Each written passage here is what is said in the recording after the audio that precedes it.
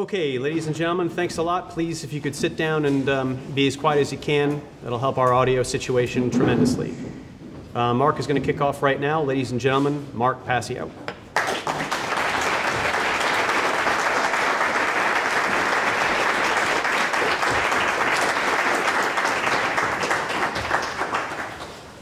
I want to thank everyone personally for taking the time to be here today. I want to thank Art for doing such a great job setting up the venue. I want to thank his brother Chris for helping out as well. I want to thank Barb for helping out with the table in the back. We have some merchandise back there if you're interested during the day.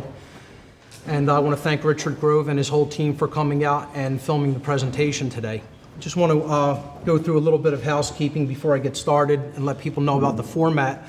I'll be speaking until 1 o'clock, and then we'll take a 1-hour lunch break from 1 to 2. There'll be a second session from 2 to 5 p.m., and then at 5 p.m. we'll be taking a second break, a dinner break from 5 to 6, and then we'll have a third session from 6 to about 8, which will hopefully include a question and answer session. Hopefully, if I stay on time with what I want to cover today. My seminar for today is called Demystifying the Occult. And what I really want to do here today is bring occult terminology, occult traditions, and occult symbology into practical application for people and help them understand what these sciences really are and how they're being used today in the world all around them.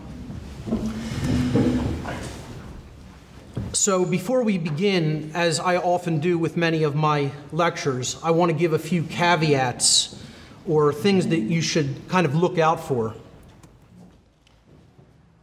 The first thing here today, and I get this a lot with people who are new to my work.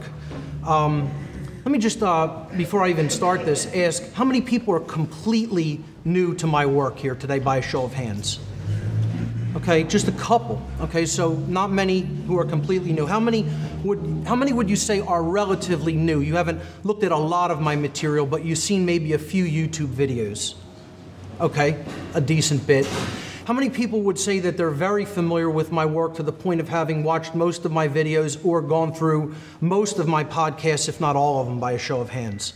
Great, so we have a lot of veterans with my material here today, so to speak. That's good. Well, there's this old saying in ancient philosophy and in occultism in general. It goes, there is nothing new under the sun. A lot of people don't know what this really means, It means that the truth has always been here, is always going to be here. It always has been here around us, whether we've noticed it or not. And what I'm presenting here today is nothing new. It's not any revolutionary, groundbreaking material. What it is it's pattern recognition. It's looking at information and presenting it in a tapestry so that it can be readily understood by people, okay, who have not been familiar with this material before. So all I could really do with this material, it's not like I'm inventing anything. I'm just presenting what's already there. All I can really do is present it in a personalized style, my own particular personalized style and aesthetics applied to it. That's all. But for people who are expecting, radically new material here, that's not the point of this. The point of this is to bring what's already going on around us in our world to people's attention so that they can understand it more easily. My presentation style has been described by some people as very intense. I consider that fair. I'm an intense person. The truth is intense, okay? Some people will say that I'm combative. And I don't deny that, too, because, like I said, the truth is combative by its very nature. The truth is at war with deception. The truth is at war with mind control. All right? The truth is at war with the forces of evil at work in our world. By that very nature, it's belligerent. It's a warlike force, truth, if it's wielded properly. If people get angered or upset by some of the comments that I make during the course of the presentation, fine, so be it. feel those emotions, let them run through you. But, you know, I would say don't let those emotions, if they are, you know, negative, or if they are emotions of anger for some of the things that I say, try not to let that color what you feel about the information that's being presented regarding whether it's true or not, okay? That's called emotional mind control, falling into that trap. And, you know, that's something that people really need to look out for. I don't present the information that I present, or I didn't decide to become a public speaker because this is just information I'm interested in, or because I like doing this, okay? I always have to laugh at people, especially in my personal life, who say, Mark, this is just stuff that you're interested in, okay? I tell them, you have to be out of your mind if you think, you know, telling people about that the world is in a state of slavery and mind control is my personal interests, you know? So I don't do this with my time because I want to be liked, because I want to be popular, because I want to make friends, or because I want to make money. I don't do it for any of those reasons.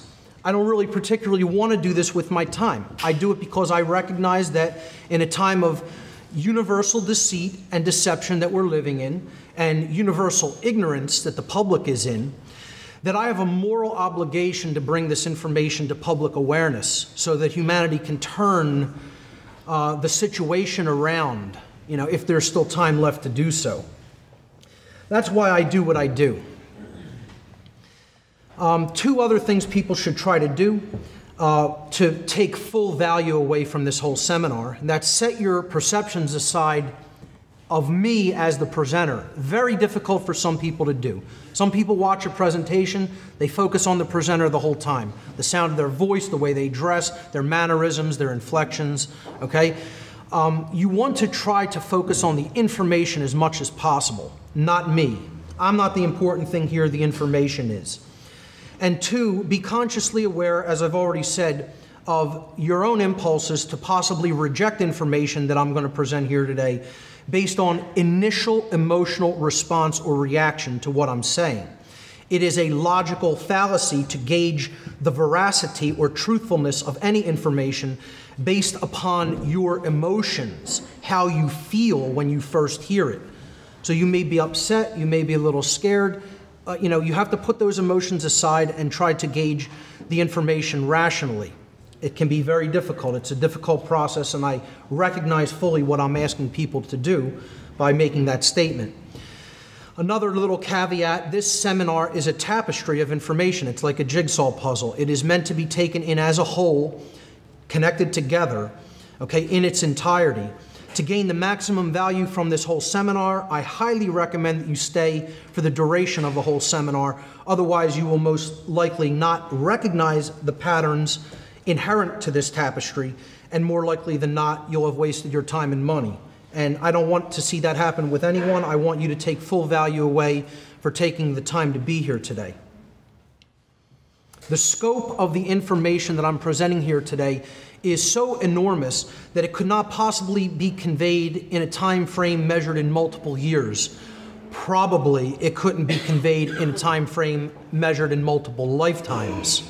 Okay? This is a lifelong study. You could not possibly present the entirety of occult information in one seminar. Okay? I couldn't teach that to someone. You couldn't make the claim I have the entirety of that information. Okay? Again, this is a lifelong study. It's a journey over one's lifetime. And I want people to fully recognize that this material is introductory and rudimentary. You know, I'm not here to speak to lifelong occultists who are going super deep into occult information. I'm here to whet the appetite of beginners, to try to kind of spark them on their own personal journey of discovery regarding this information. You know, and please recognize I'm also putting this information out there online to people. It's not just for those in the room. It's for people who may be 100% completely new to it, who are watching the seminar online. So that's really all the caveats I want to talk about before we get started. Now, my last presentation was called Streetwise Spirituality. What does it truly mean to be awake? I gave this back in May in St. Louis, Missouri. And it's about a 7-8 hour presentation, something like that. And in it, I presented a framework of 20 factors of what it means to really be awake. And they're all listed here. These were the main points of this seminar. I'm not going to read every one of them, but I just want to really say that what this presentation here today is it's kind of unpacking the number one factor that I presented in that seminar, Streetwise Spirituality. I said that the number one factor for what it really means to be awake, not this New Age hokum, New Age perception of what awakening means, but a very practical, feet on the ground, streetwise approach to spirituality. In that framework, what does it mean to be awake? My number one factor in my list of factors for what real awakening means was knowing about the occult and understanding that there are both light and dark aspects to it. When I really thought about all the factors that constituted awakening, and I structured that into a presentation, this was my very, very, very first factor, okay, after I looked at all 20. Because I realized that the thing that people who I consider unconscious or asleep do share in common, almost universally, is that those individuals know nothing about the occult at all. Zero. Zero. You know, the people that I consider not awake, the people that I consider still being manipulated, still operating at a largely unconscious level, all of them share that same factor in common. They don't know about the occult at all.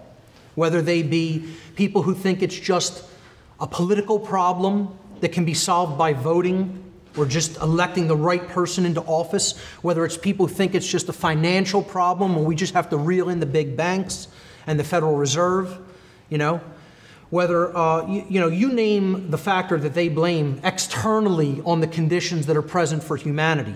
They leave consciousness at the door. They don't talk about that as an issue. And again, universally, they have no knowledge of the occult. So that's kind of who I really am directing this presentation toward here today, is the people who don't have a frame of reference based in knowledge about what the occult is and the knowledge that it contains, which is what we're going to be talking about here today. So my first section is called, What is the Occult? I'll actually be presenting this information in three basic, is it three? It's four basic components. It's four basic sections to this seminar. The first is, what is the occult? It's a general overview of occultism and what it is, the knowledge that it contains. The second section of the presentation will be occult traditions, and I'll be breaking down in a very rudimentary way, because time doesn't allow to go into any depth, several different occult traditions. The third section of the presentation, I'll be breaking down many different occult symbols, some of the more prevalent symbols involved in occult symbology. And then in the last section, more likely than not at the end of the dinner break that we'll be taking, I'll be doing a case study in occult symbolism by presenting some of the very deep, spiritually significant symbolism in the major arcana of the tarot deck. And that'll be the last part of the presentation. So the first section, again, is what is the occult and why should you know about it? Why is it so important to know what the occult really is? People have different ideas of what is meant by the word occult. You say this to some people and they immediately think of an image like this, a conjuration of a demon, okay? And I'm not going to tell you that there aren't specific occult practices that may, involve something like this, or people believe, that this can be done or attempt to do it or possibly even do it. But, this is like more of a Hollywood variant, a Hollywood conception of what people think of as going on in the occult. You think of, those rebellious teenagers out in the woods with the black robes with a bonfire lit, sacrificing some animals, okay? This is a very limited perception of what the occult is, and it's often a wildly off perception of what it is and what it contains. The occult is so much more than that, and it's so much more significant than practices like this, which I would consider mystical practices. And I'm going to talk about mystical practices versus actual occultism, the study of the occult information. All right? So the first thing, before we get into a working definition or a practical definition of occult information or occultism, let's look at the word occult itself. For people who are familiar with my work, this is nothing new. The word occult is derived from the Latin adjective occultus. Occultus in Latin means hidden from sight, not easily seen. The word occultus in Latin, the adjective in Latin, comes from the Latin verb occultare. Occultare means to hide, to conceal, or to keep secret. And both of those words in Latin are in turn derived from the Latin noun oculus. Oculus means eye. So ultimately, occult information is that which is related to vision, to what one is capable of seeing or not capable of seeing. It is hidden information. It is information that is veiled. It is information that is not readily seen by most people. Okay, like an iceberg floating in icy waters. You know, the biggest part of the iceberg is often below the surface. You have to penetrate the surface to get at the bulk of the material. And that's the same with occultism. You know, the truth is hidden from view. It's veiled from sight. And you have to penetrate into the depths. You know, you can't just wade in the shallow waters to get this information and to understand it deeply. You have to go into the deep waters to understand it. And that involves going deeply into the self, you know, because that's what ultimately the occult is about. The occult is knowledge. Okay, let's get that straight from Jump Street, okay? We're talking about knowledge here, hidden information. And it's knowledge that is held very tightly by a few people on earth. It's not widely known. Okay? It's structured knowledge in many cases by different traditions.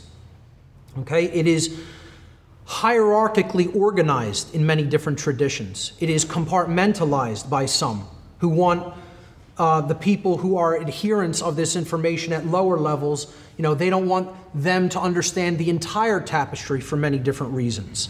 Okay, so compartmentalization and hierarchy play a role in different occult organizations. When it comes to the structuring of this information, you have to look at it like that hierarchical and compartmentalized pyramid structure pictured there. You know, the bottom levels represent the people who have the least amount of knowledge, and the least amount of knowledge about how all of that information fits together in a tapestry. As you go higher up in the, you know, hierarchical structure, there's fewer and fewer people, but the knowledge becomes concentrated. It operates at a higher level, and they see how it's all connected together. And those people want to keep their position in that structure. Because again, a differential in knowledge is a differential in power. If you keep people ignorant of what you know and how it all fits together and how it all interoperates and correlates with all of the other information in that data set, in that body of knowledge, then you're in a position to completely manipulate those below you. And this is how much of the occult works, particularly dark occultism, which we'll be talking about. The key point to keep in mind here is that the occult is hidden knowledge. And that's all it means. Okay? It doesn't mean bad, it doesn't mean evil, it doesn't mean negative, it doesn't mean Satanism, voodoo, or any other specific occult practices. The occult is a generalized term, generalized terminology for hidden knowledge, for knowledge which has been hidden from people's view. So hey, could that include sciences that people don't really understand? You know, about how energy works in the universe, you know, how we could gain energy from, you know, different methodologies other than internal combustion engines or burning fuel or, you know, things like that. Sure, it contains that. What about knowledge of, you know, different kinds of propulsion systems that people see when they see UFO sightings? Are we talking about the occult there? Are we talking about the occult when we talk about ghost sightings and, you know, possible other dimensions of being? It's all contained in there. All of those things are occult knowledge. You know, it's not just one thing. It's hidden knowledge that is hidden for a specific reason, and that's to create a power differential. between people who understand it and those who don't. When we get into talking about occultism, we have to understand the difference between these two terms, exoteric and esoteric. Exoteric means something that is intended for or likely to be understood by the general public. Okay, it's common knowledge, exoteric knowledge or exoteric wisdom. All right, it's current or popular among the general public. The general public is comfortable with it. Okay? The word exoteric comes from the Greek adjective exoterikos. Exoterikos in Greek means external or outside of. So you're not in the inner circle if you're in the exoteric realm. This is the realm of knowledge that is taught to the general population because they don't want people getting at the bullseye. Okay, you look at this as a dartboard or something to that effect, you know. The core of truth lies at the very center, at the bullseye. That's what we ultimately want to get to if we're going to transform ourselves and transform our society for the better. The exoteric realm is that which is fed to the great hordes of unwashed masses. You know, simple explanations, unidimensional worldviews and explanations for things. And when we penetrate that, you know, next layer, we get into the occult traditions, the esoteric sciences that get us closer to the very core, to the heart of truth. The esoteric is information which is intended for or likely to be understood by only a small number of people with specialized knowledge or interest. Okay? It requires desire for it. You have to want it. You have to be interested enough to want it. You have to care enough to want to take it in. The esoteric is that which is hidden or occulted. It is mysterious. It is beyond the range of ordinary knowledge, experience, or perception. It is that which is communicated only to the initiated. The initiated means those who have begun. Okay, I tell people about my former involvement in the dark occult.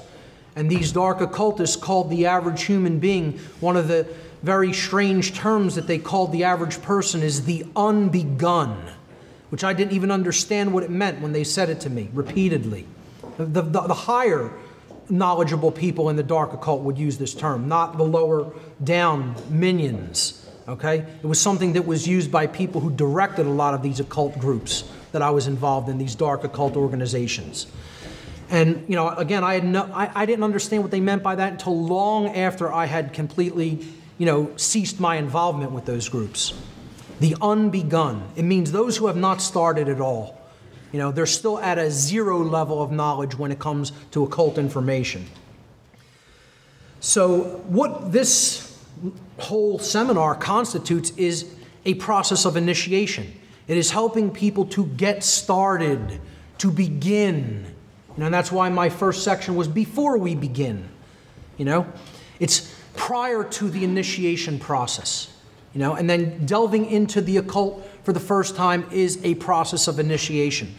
And I ask people all the time, where do you see researchers who are presenting simplified, rudimentary information about occultism in general?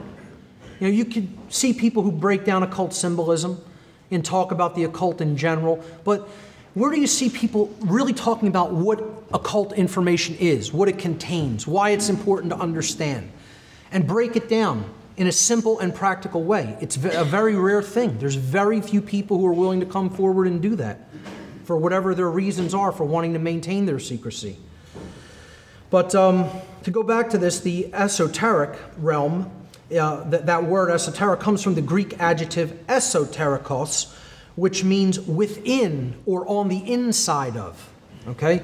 So that's what we're really talking about. We're in the inner circle now when we penetrate that veil of the exoteric explanations, and we're getting closer to the hardcore information, closer to that core of truth that we really want to be at. How is occultism different from mysticism? People will often think that these two things are completely the same and the terms can be used interchangeably. But I would say mysticism is a lower level of knowledge or experience or practice than true occultism, than a person who truly understands the occult. Mysticism as a term is derived from the Greek verb muo, the first part of mystic or mysticism. The verb muo in Greek means to conceal, similar to the Latin occultare. Mysticism is a loosely defined set of practices, beliefs, traditions, and experiences aimed at human transformation, evolution, and union with the divine. Most forms of mysticism, especially those practiced in modern times, constitute what I would definitely consider an exoteric pathway, which often de-emphasizes knowledge and places large emphasis on emotion, intuition, internal experiences, faith, and perception, much like religion does. This is the main way that mysticism differs from occultism, which conversely comprises a set of esoteric traditions focused on objective knowledge of natural law and the alignment of thought, emotion, and action, resulting in true intelligence, true care, and true will being born within the individual. Okay? We're talking about the actual awakening of the aspects of consciousness and aligning them all in harmony with each other. This is the goal of true occultism. All right? It is the alignment of intelligence, holistic intelligence, okay? Logical and intuitive combined. True care, the desire for truth, okay? Not just everyday mundane cares, okay? Care with a capital C, as I call it. And true will, alignment with the will of creation, alignment with the force that expands consciousness, which is love, energy, alignment with freedom, and aligning our behaviors to putting our behaviors into practical action toward true freedom. That's the true will. This is what the goals of real occultism are. You know, whereas mysticism often serves the self. You know, mystics, you know, get into things like just meditative practices because they want to be more productive.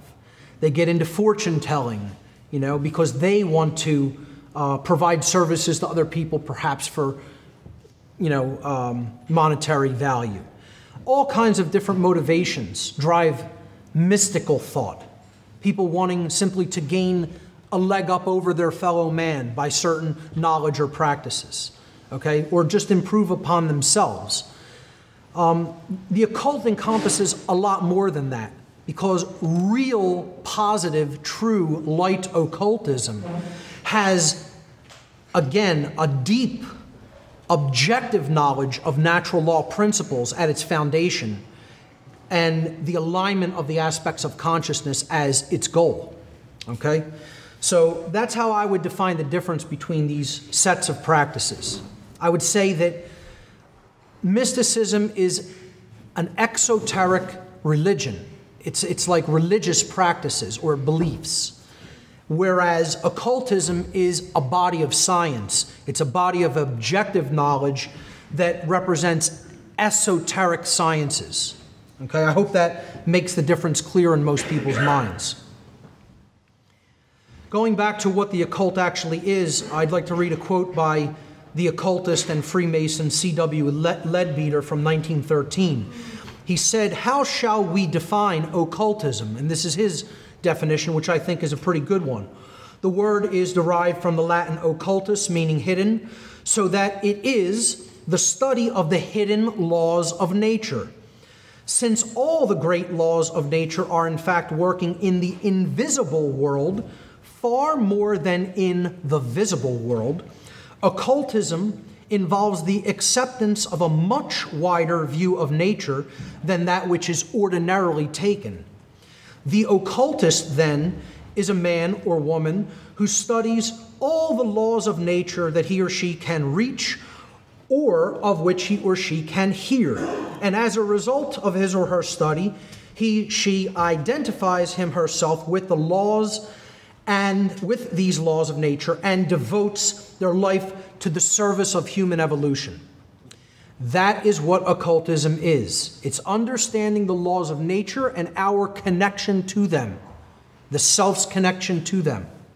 Okay? And as a result, we are aligning all of our thoughts, our emotions, and our actions toward the goal of the evolution not only of our individuated self, but the evolution of all beings. Okay? That's the goal of the occult and occultism in general. So this is my personal working definition of the occult. When I use the word the occult, this is what I mean by it, when I use the phrase the occult. The occult is a body of science which is not widely known to the general population, consisting of hidden knowledge about the workings of the human psyche and the laws of nature, both the seen laws, meaning the physical laws, the physical sciences, and the unseen laws, meaning the spiritual laws, the laws that govern morality, the laws that govern behavioral consequence. Okay? That is my working definition of what the occult and occultism is in general. And I think it's a pretty simple, practical working definition. So when we're talking about hidden knowledge or occulted knowledge, what knowledge does occultism hide? What kind of knowledge are we actually talking about? Occultism comprises and quote-unquote hides two bodies of knowledge. Now, I put hides in quotes because I just want to make a point here.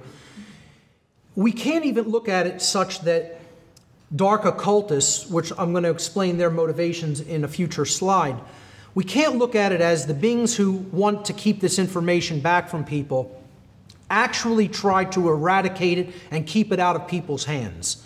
That's really not what they do, particularly in the modern world. Their main method of manipulation is dissuasion. They try to dissuade people from looking into these bodies of knowledge by telling them there's nothing to see here, move along. Okay, back to bed, nothing to see here, folks. That's not important, or that's not practical, that can't be used in your everyday life. It's of no benefit to you personally, practically in your life to learn about that. Okay? Or it's some quaint religious belief that has no bearing on anything, that was just made up by people a long time ago, and it's all nonsense. You know, that's the main method of dissuasion that is employed. Okay? And most people fall for it. Most people just, you know, think there's nothing to any of this. I don't need to know about it. It's one of the heights of ignorance is the phrase, I don't need to know about that. Okay? Now, just think about that statement right there. The highest height of ignorance is, you know, the pinnacle of all ignorance is, I don't want to know about that. I don't care to know about that. But the people who think they have it figured out say, that's not something I need to know about. You know, what do I need to look into that for? And that's how you know they're gotten. They're already owned. Lock, stock, and barrel. And most people are in that position because they think, you know, oh, all of this is just hokum. All of this is just religion. You know, I tried to explain to somebody who's very concerned about the political degradation and the political process and the direction America and the world in general is headed, politically and financially. And I tried to explain, you know, what really drives this underneath is the occult. Religion drives this. Religious beliefs by the people involved in dark occultism and their religious belief systems is ultimately what's driving the slavery system on earth. And he says to me, I don't need to know anything about that. I don't want to know anything about that. I said, oh, really? That's something you don't need to learn, you don't need to know about. He said, yeah, that's right, because I don't believe in any of that stuff. And I said, you're gotten. Right to them. They already have you. And you don't even understand, you know? Because he said, that's somebody else's belief. How does that affect me? As if somebody else's beliefs can't affect us. And we're immune to what other people believe. Because particularly religious zealots and people who have very deep-seated belief systems based on faith and religion, right? They don't take action in the world based on those religious beliefs, do they? Never. They never do. And those actions would never affect anybody else living in the world. You're completely insulated from those behaviors. You know, it's a child's view. You know, at some point with someone like that, I have to set it down and say, you think you're fine? Well, then go be fine. You know, at that point, because that's a deep, hardcore level of ignorance to be in. Again, that's not really surpassed by much of anything in the way of ignorance, which is something we're going to talk about, the different kinds of ignorance. But to go back to what knowledge occultism actually is comprised of, the bodies of knowledge, the two main bodies of knowledge are knowledge of the self and knowledge of the laws of nature. That's basically it.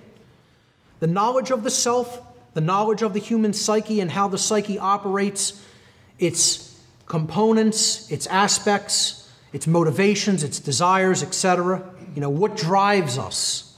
What's going on at a subconscious level? What's going on at the unseen level? You know, in the recesses of the human psyche, in the psychological realms. This is what is known as the minor knowledge of the occult, the minor arcana. Arcana is a Greek word that means knowledge. Okay, I have a Latin word that means knowledge.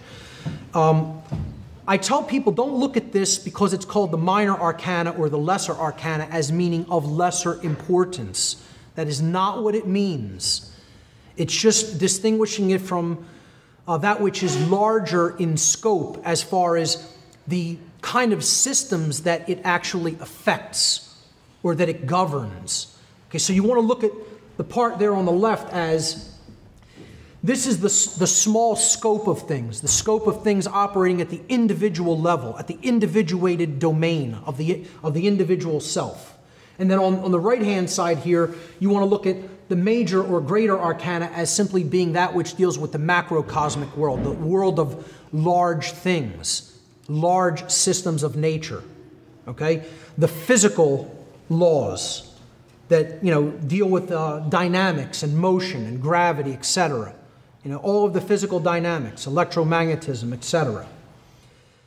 But then the major or greater arcana, the world of macrocosmic knowledge, also includes the knowledge of what I call natural law, the moral laws that govern the consequences of behavior of beings that have the capacity for holistic intelligence, or in other words, universal moral law, the laws that govern consciousness. These are the two bodies of knowledge that comprise all occult knowledge. And I ask people when I explain to them the two bodies of knowledge, what is not contained within these two groups? What knowledge that is of any significance, except, you know, the football and baseball stats, okay, is of any significance in the realm of human life? I would say if you control these two bodies of knowledge and you're trying to dissuade people from looking into them, then you have people manipulated from the get-go. You know, they don't have a chance if they don't understand these things. And it's the same thing like in the ancient priest classes that wanted to control the population. The priest king would go up to the top of the pyramid and tell people, hey, the great sky beast is getting ready to eat the sun, and it was an eclipse. You know, it was a solar eclipse. And he's going to eat the earth next if you don't bow down and give me total power. You know, and if you accept me as the intermediary between the gods and yourself, then, you know, in a few minutes the sun will come back and, you know, life will continue on earth. And it worked beautifully because these people had no knowledge of the macroscopic laws of nature. They didn't understand the physical sciences and astronomy in particular back then. You know, they didn't understand how that motion worked and how that phenomena worked. So that's how a differential in power can be created when you have a differential in knowledge present. A major point to keep in mind, and this is something people constantly take a unidimensional viewpoint regarding. So many people want to say, oh, all the occult is bad. It's knowledge, folks. It's not something that is universally good or universally evil. It's knowledge and what we do with it. That's it. It's a tool. It's a tool set. Would you say astronomy is good or evil? Would you say mathematics is good or evil? Would you say biology is good or evil? It's knowledge. That's all the occult is. It's knowledge. The consciousness of the wielder of that knowledge determine whether it's used for good or evil. So if I'm trying to create genetically engineered food products so I could sell people poison to undermine their health, just so I could make more money because I could grow more crops on less land, I'd say that's a pretty dastardly use of science, in my opinion, in my worldview. But science of biology and genetics is just knowledge. What we then do with them determines whether it's good or bad. The same for the occult, and that's how we have to look at it. The occult is a double-edged blade, however. There is, again, a light side to it and a dark side to it. And it's all dependent on how that knowledge is used. So the knowledge contained within the occult sciences can be used for good, which I consider the uplift of consciousness, or it can be used for evil, the manipulation of consciousness, the control of people, and ultimately putting people into bondage and slavery. To clearly distinguish between these different usages of occult knowledge, I refer to occult knowledge that is employed toward the expansion of human consciousness and morality as light occultism or magic. Now, some people won't make this distinction. They'll say it's all one body of information. I'm going to just group it all in. And it's a very dangerous proposition because those people, again, take a very unidimensional approach, and they usually take the approach it's all bad, and therefore none of it should be looked into. Religious people take this approach. It's why they don't understand the occult. Many New Agers take this approach. They say, if it's not pure spiritualism or pure spiritual mysticism, then I don't want anything to do with it. I consider that's dark stuff or sorcery. It's a very unidimensional and naive and childish view of this body of science. Okay? So that's what I call light occultism. When you use this hidden knowledge toward the uplift of humanity, toward the expansion of consciousness and the expansion of morality. So the other way of using it is for manipulation, control, and the suppression of consciousness. And if this knowledge is used in that methodology, then I refer to it as dark occultism or sorcery, is a perfectly acceptable term for it. Thus, the practitioners of light occultism could be referred to as light occultists, magicians, magi, light builders, or light workers. All terms that I feel could be used interchangeably as long as we're looking at it within the context of occult knowledge as I have defined it in my working definition. And you could look at the practitioners of dark occultism as dark occultists, sorcerers, dark builders, or dark workers, all terms that I feel are perfectly acceptable and interchangeable with each other.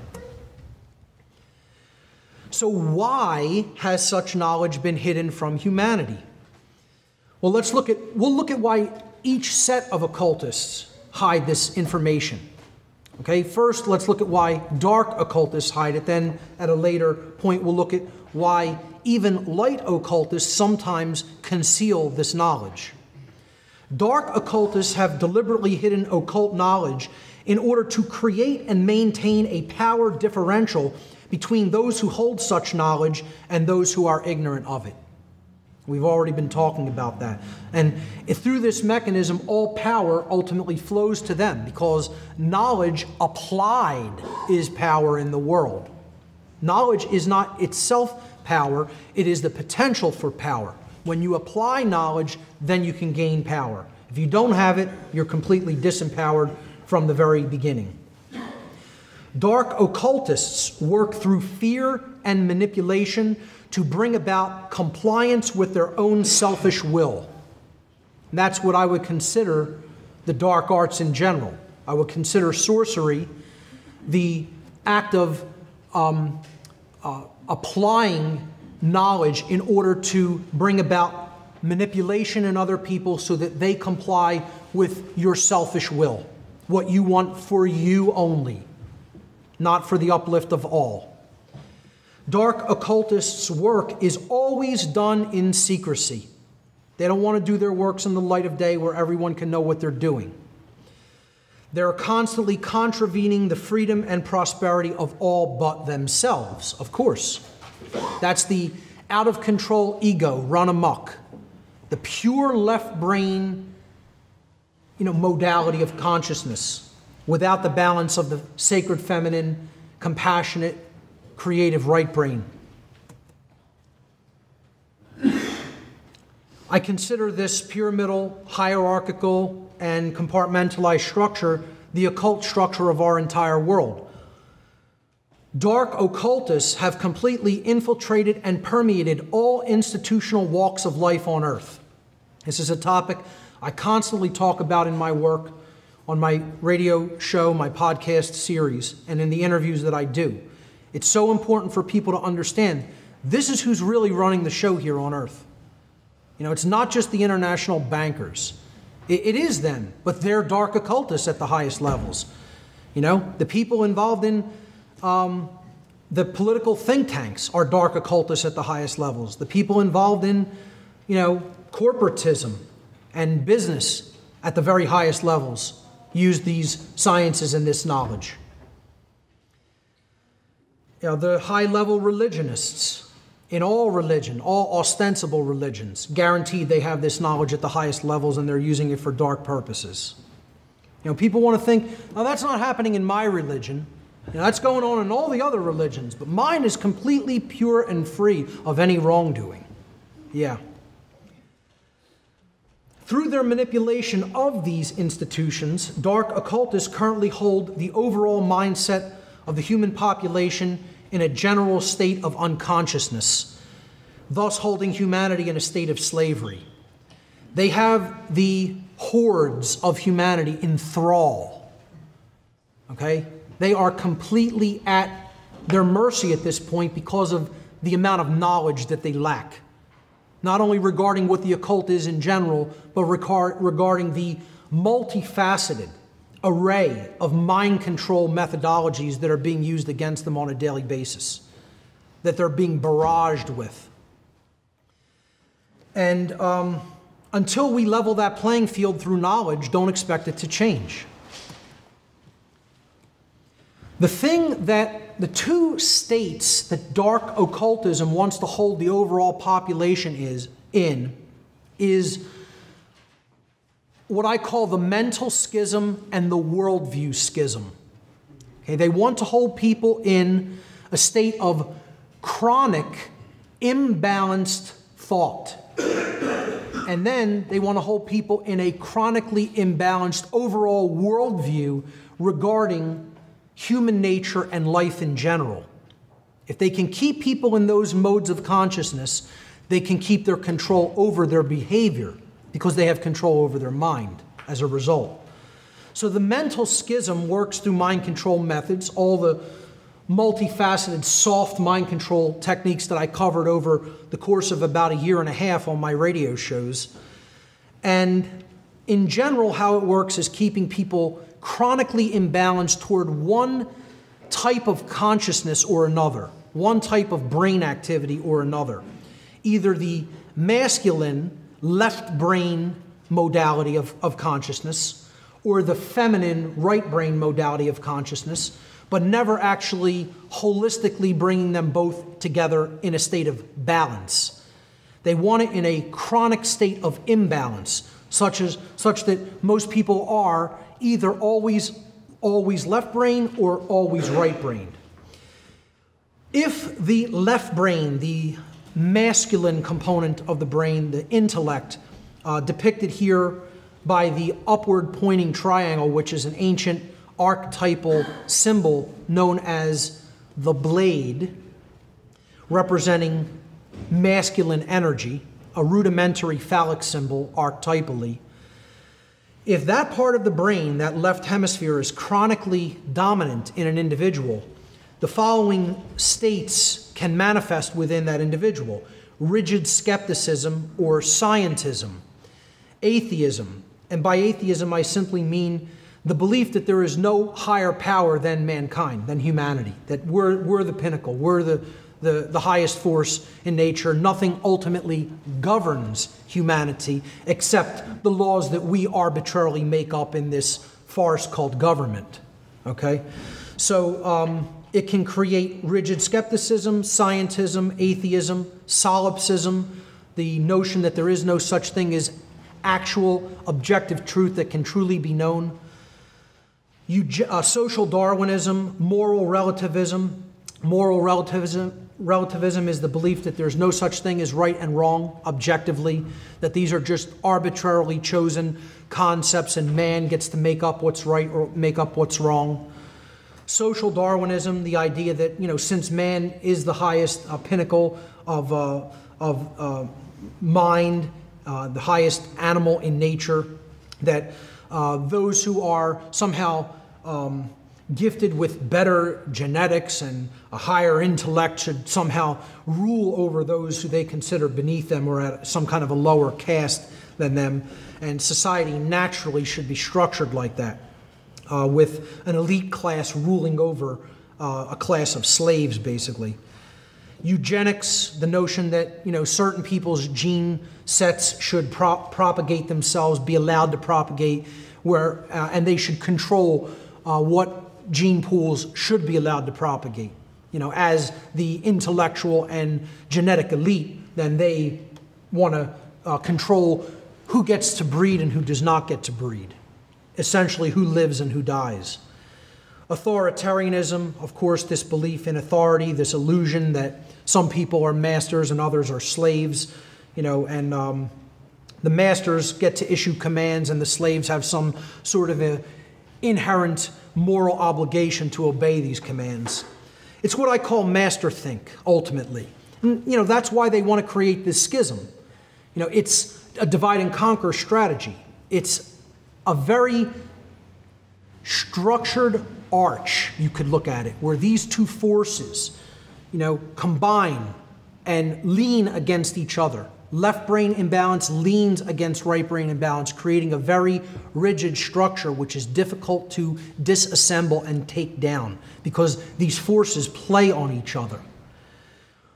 Right brain imbalance or feminine imbalance, the right hemisphere of the brain, which governs creativity, intuition, compassion, nurturing, etc. If that part of the brain that is depicted here by the symbol, the inverted equilateral triangle, which again is an ancient archetypal symbol known as the chalice, because it is a rudimentary womb. If that part of the brain is chronically imbalanced, or chronically dominant, I should say, these following states result: naivete, blind belief, religious extremism, total belief, total faith, not actually checking anything, not looking into things for oneself, taking other people's word on it. Solipsism, again, the belief that there's no such thing as truth. Both forms of mental imbalance can create that state. Moral relativism. You see so much moral relativism in the New Age movement. You think moral relativism is the exclusive domain of left brain imbalance. Think again, because people in the New Age movement are super right brain imbalanced in many cases, and you'll hear many of them saying there's no such thing as right and wrong. Those are religious concepts. I don't believe in those. So a right brain state of imbalance can lead to the belief that there's no such thing as objective right and wrong as well. Feelings of unworthiness, feelings of self-loathing, falling into patterns of following other people's orders, because hey, if you're naive, if you blindly believe, and you don't really believe there's such a thing as absolute objective truth, then I'm going to take somebody else's word for it. And if they say this is what's right to do, then I'm just going to go along, follow their orders. So many people are in that extremely imbalanced, dangerous state of mind. And I call all of this imbalanced thought slave think in general. And that's what the dark occult overlords right now at our time in history. That's what they want. They want these two states. They just want them operating all over society. They don't want anybody in a state of balance bridging these two modalities of consciousness and bringing them together. They want people in one state of imbalance or the other, so that those dynamics of master think and slave think continually play off against each other. The second imbalanced mind state that dark occultism wants to maintain. Again, what I'm talking about here is their great work. Okay? The dark occultists' great work. We're talking about what their goal is. What are they trying to constantly maintain in humanity?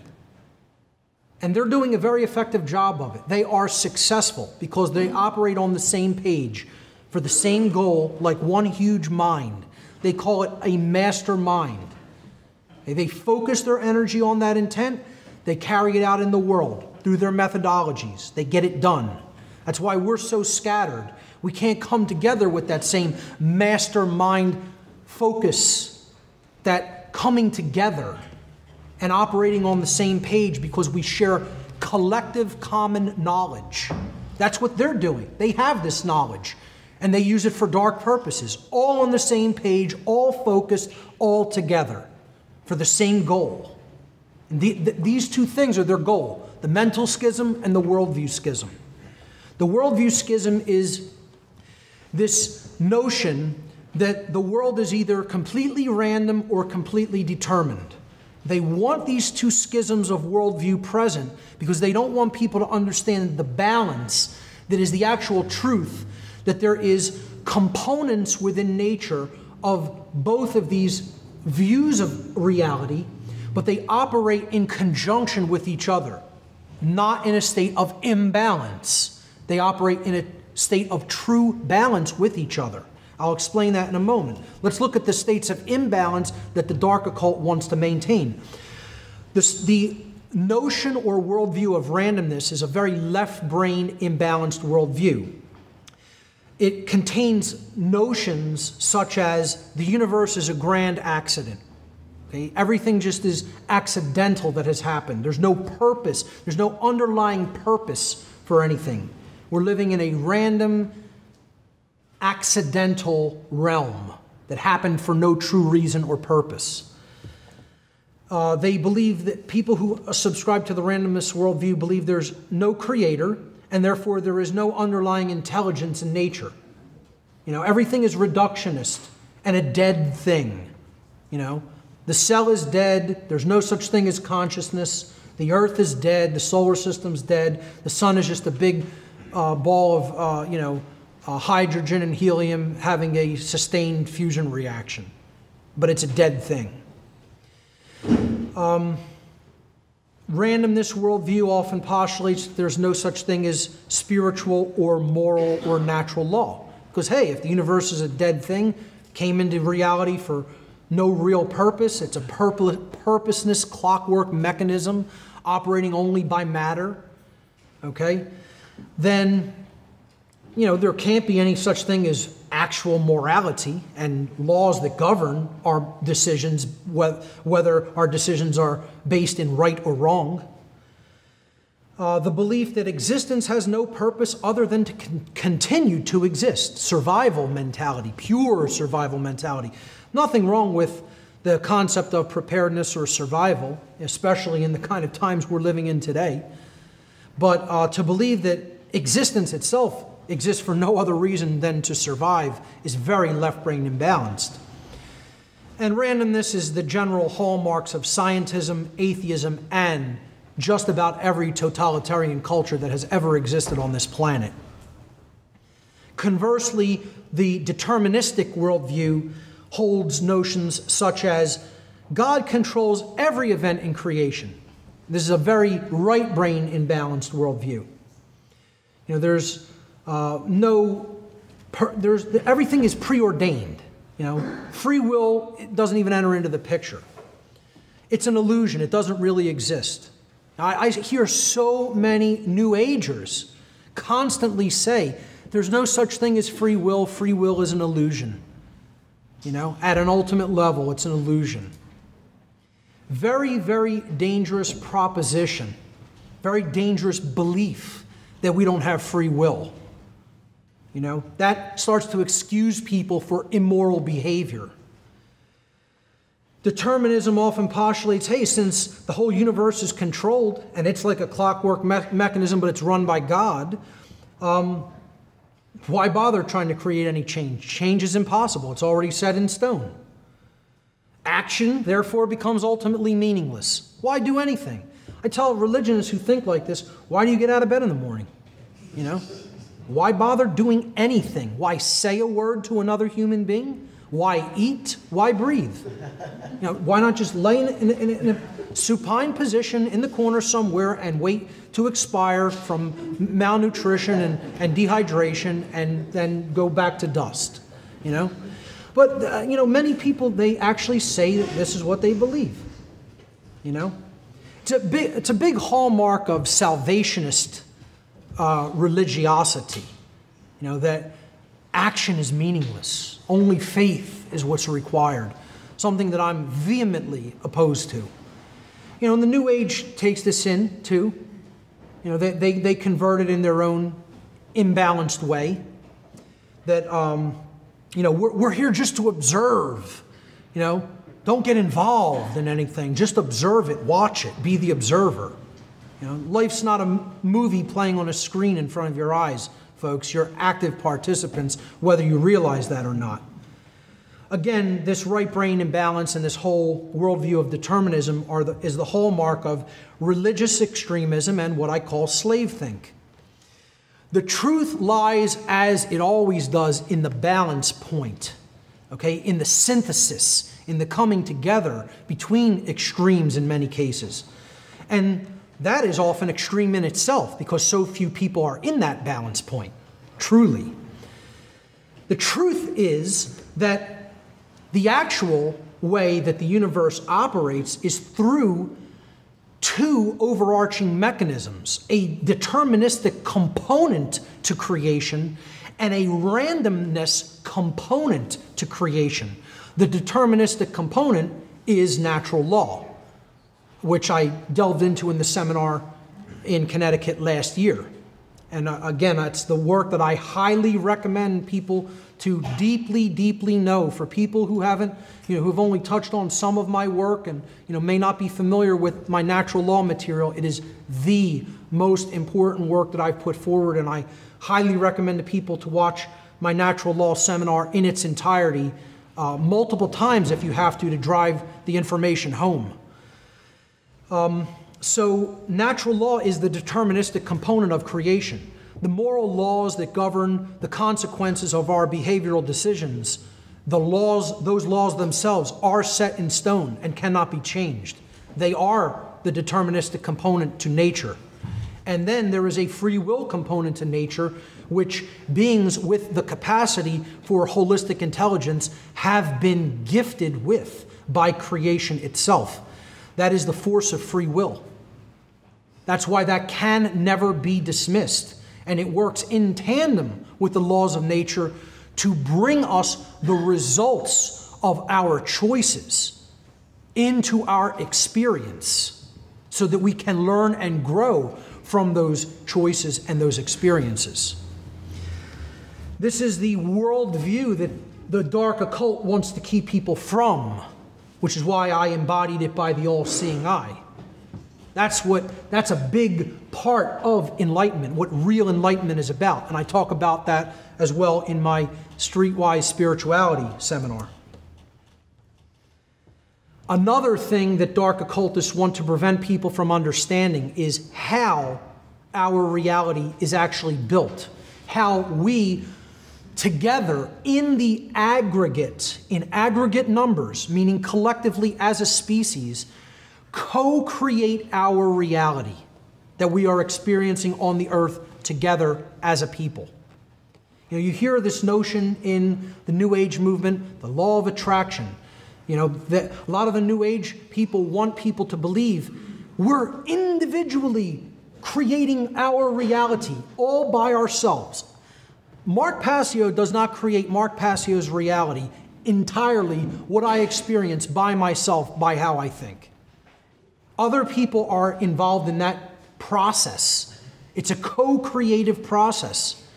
Okay? Because if someone randomly does something violent to me, I did not create that experience. This is a total misunderstanding of the law of attraction, how the law of attraction works. All right, free will is involved. I can do something completely random. So can other people, because they have the capacity for free will behavior. So we're not creating our reality individually, at an individuated level.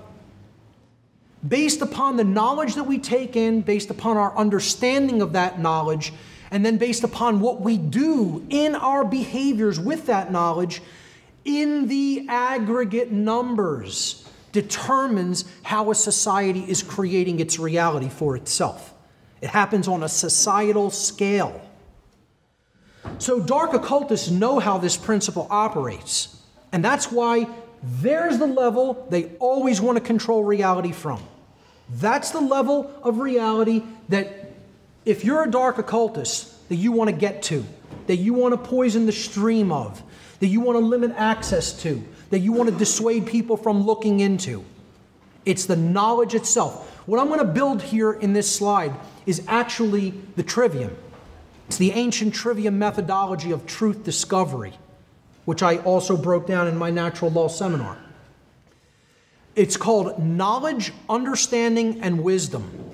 In the modern trivium, it's referred to as grammar, logic, and rhetoric. There's also what I call a computer analogy model of the trivium, which is input, processing, and output. But they're all ultimately the same thing. So this is the grammar or input step of the trivium method. It's taking in all the seemingly disparate pieces of information that are out there. You're gathering your grammar, you're gathering your different pieces of your vocabulary.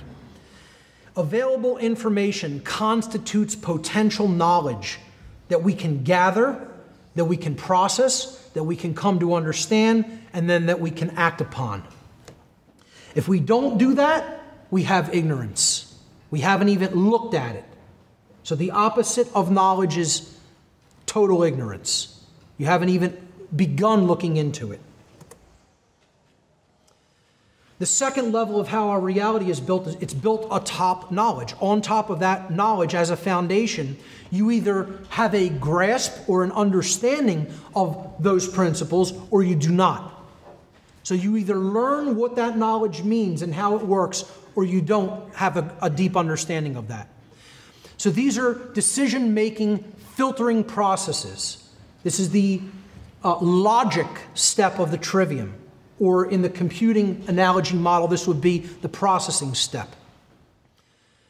These processes take place in the human mind and are chosen by each individual based upon the available information that they have taken in.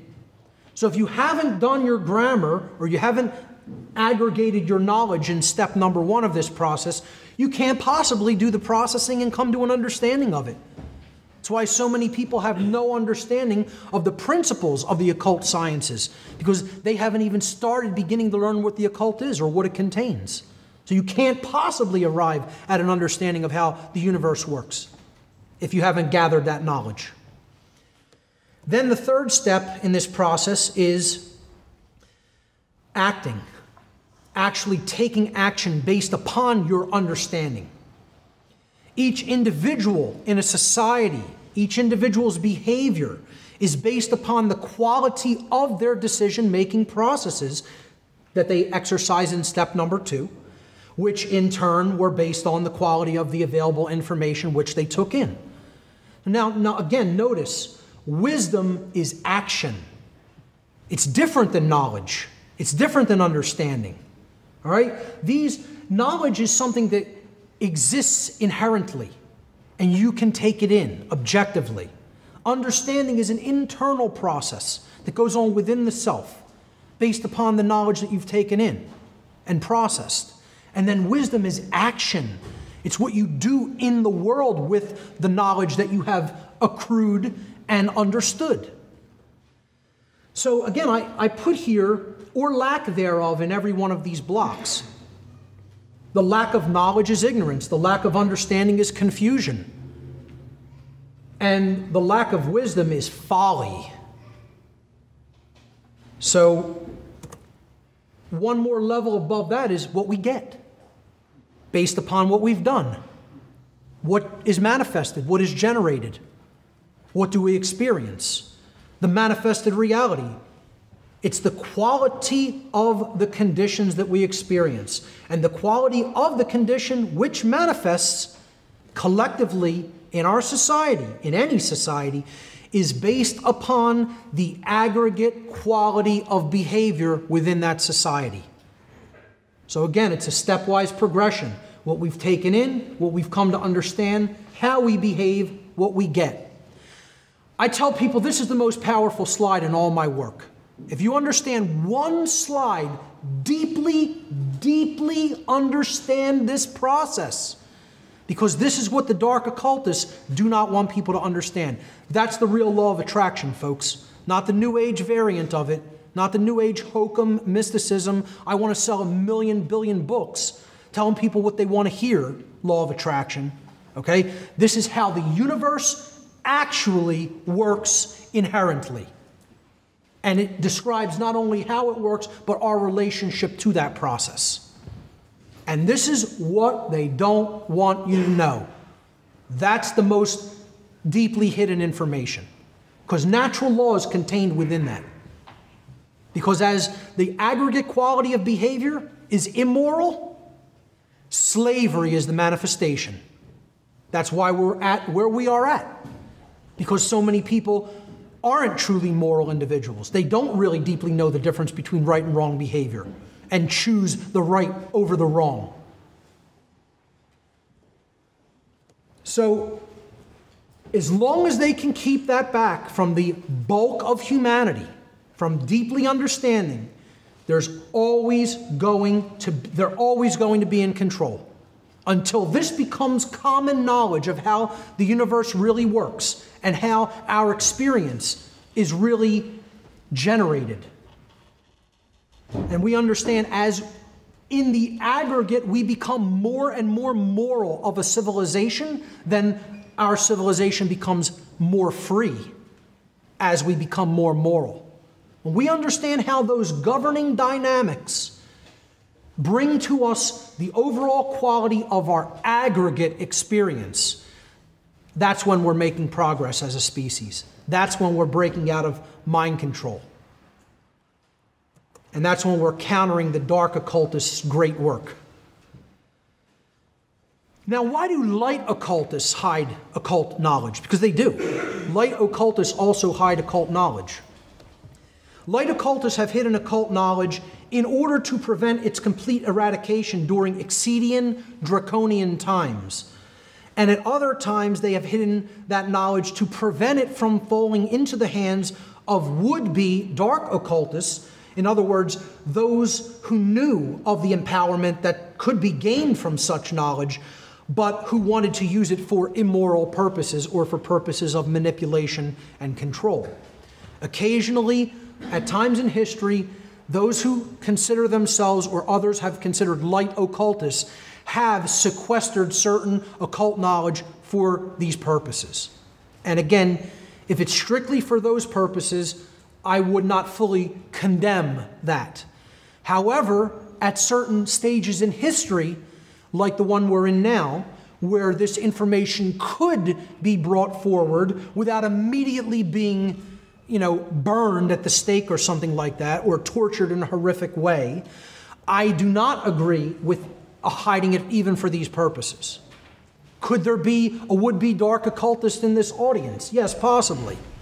I gave a lecture one time at a food market in Philadelphia, and there were some teenage children around the age of 17 or 18 in the audience who wanted to know all about the occult symbolism that I was going to talk about, because they actually wanted to use it for manipulative purposes. They wanted to learn about the archetypal ways that symbolism could be used. And somebody who knew them told me that was why they came.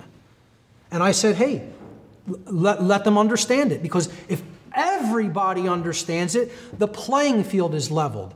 Then nobody can use it for those dark purposes because you're empowered by knowledge. And if you see how they're using it, you say, oh, I know how that's being used. That's not going to have an effect on me. It's like gun ownership. It's the same thing. I want everybody to own guns because the only way you're ever going to stop a bad guy with a gun is a good guy with a gun. You know, as long as guns exist in the natural world, that's the reality of the situation, whether anybody likes it or not. Get as offended about it as you want. You know, so it levels the playing field. When you want to take something away from one group of people and only have it in the hands of the other group of people, there's a huge imbalance in power. So I'm for egalitarianism when it comes to natural rights and when it comes to the dissemination of knowledge. Everybody should be on equal footing as to their ability to take in what they desire to take in. And in that sense, no knowledge should be sequestered. The great work of light occultists, in stark contrast to the great work of dark occultists, which we've been talking about, is the distribution of occult knowledge freely to humanity, thereby ending the slavery of humanity by eliminating the widespread ignorance which dark occultists exploit to gain and maintain their control. Light occultists would be better referred to as de-occultists, which is a term I absolutely love and I consider myself. I don't even want anybody to call me a light occultist or an occultist in general. I like to be called a de-occultist. That's my task. That's my work. To break this knowledge out like an avalanche onto humanity and just let it flow freely where it will, so that people can take it in and we can level the playing field that has thus far been dominated by ignorance.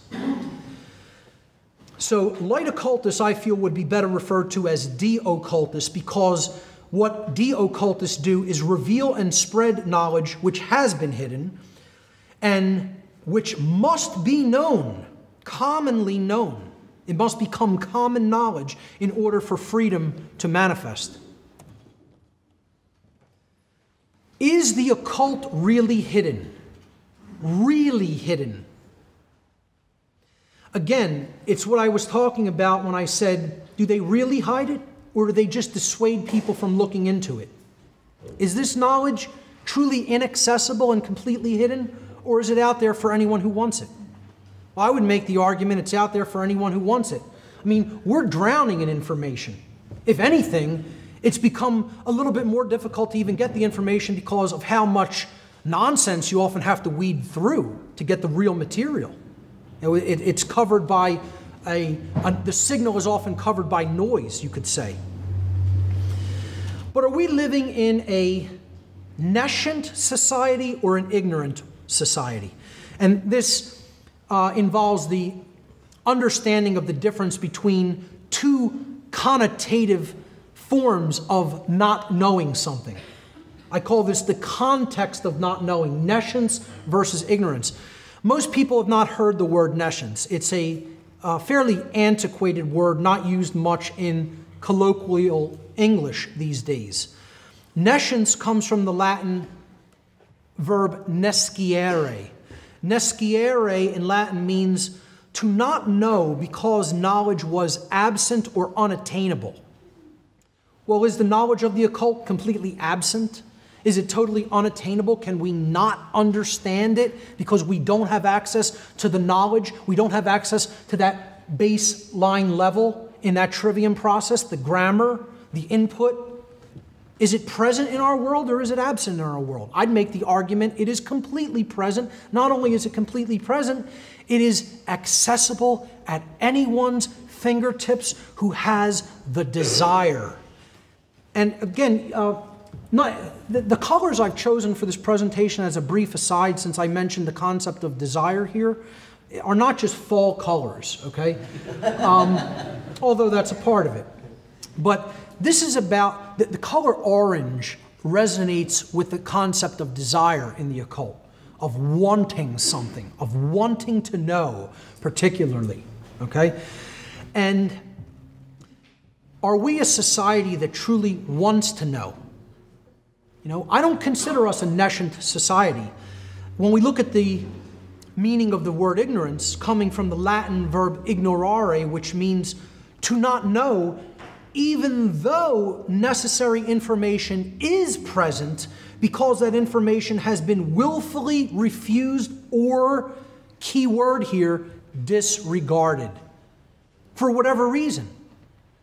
I don't want to know it. That's too difficult for me to comprehend. I have to expand my worldview in order to take that in. I've been dissuaded from looking into that. I've been told it's not important. Dissuasion and disregarding information work hand in hand with each other. So, by a show of hands, how many people think we are living in a nescient society? By a show of hands, nescient society. The information that humanity needs to know is completely unavailable to us. Anybody? No one in the room. That means 100% of this crowd, at least, thinks that we are living as an entire species in a state of ignorance, in the aggregate. Of course, there are very knowledgeable individuals within humanity, but as a species, in the aggregate, we are an ignorant species. We ignore that which is present, that which is all around us, that which is capable of empowering us and setting us free, but we don't want to do the work. We don't want to put the time in. We don't want to make the effort. You know, I have to laugh at people who think, you know, this is just an interest for me. It's your hobby. It's something you want to do. I sat in the room that basically like a hermit, literally, in a room for years. People said, Mark, what are you doing? Why aren't you even interacting with other people? Why are you sitting in a room day after day after day after day after day? It's called reading. And that's hard work. That's a lot of effort. That means you're going to sacrifice your time.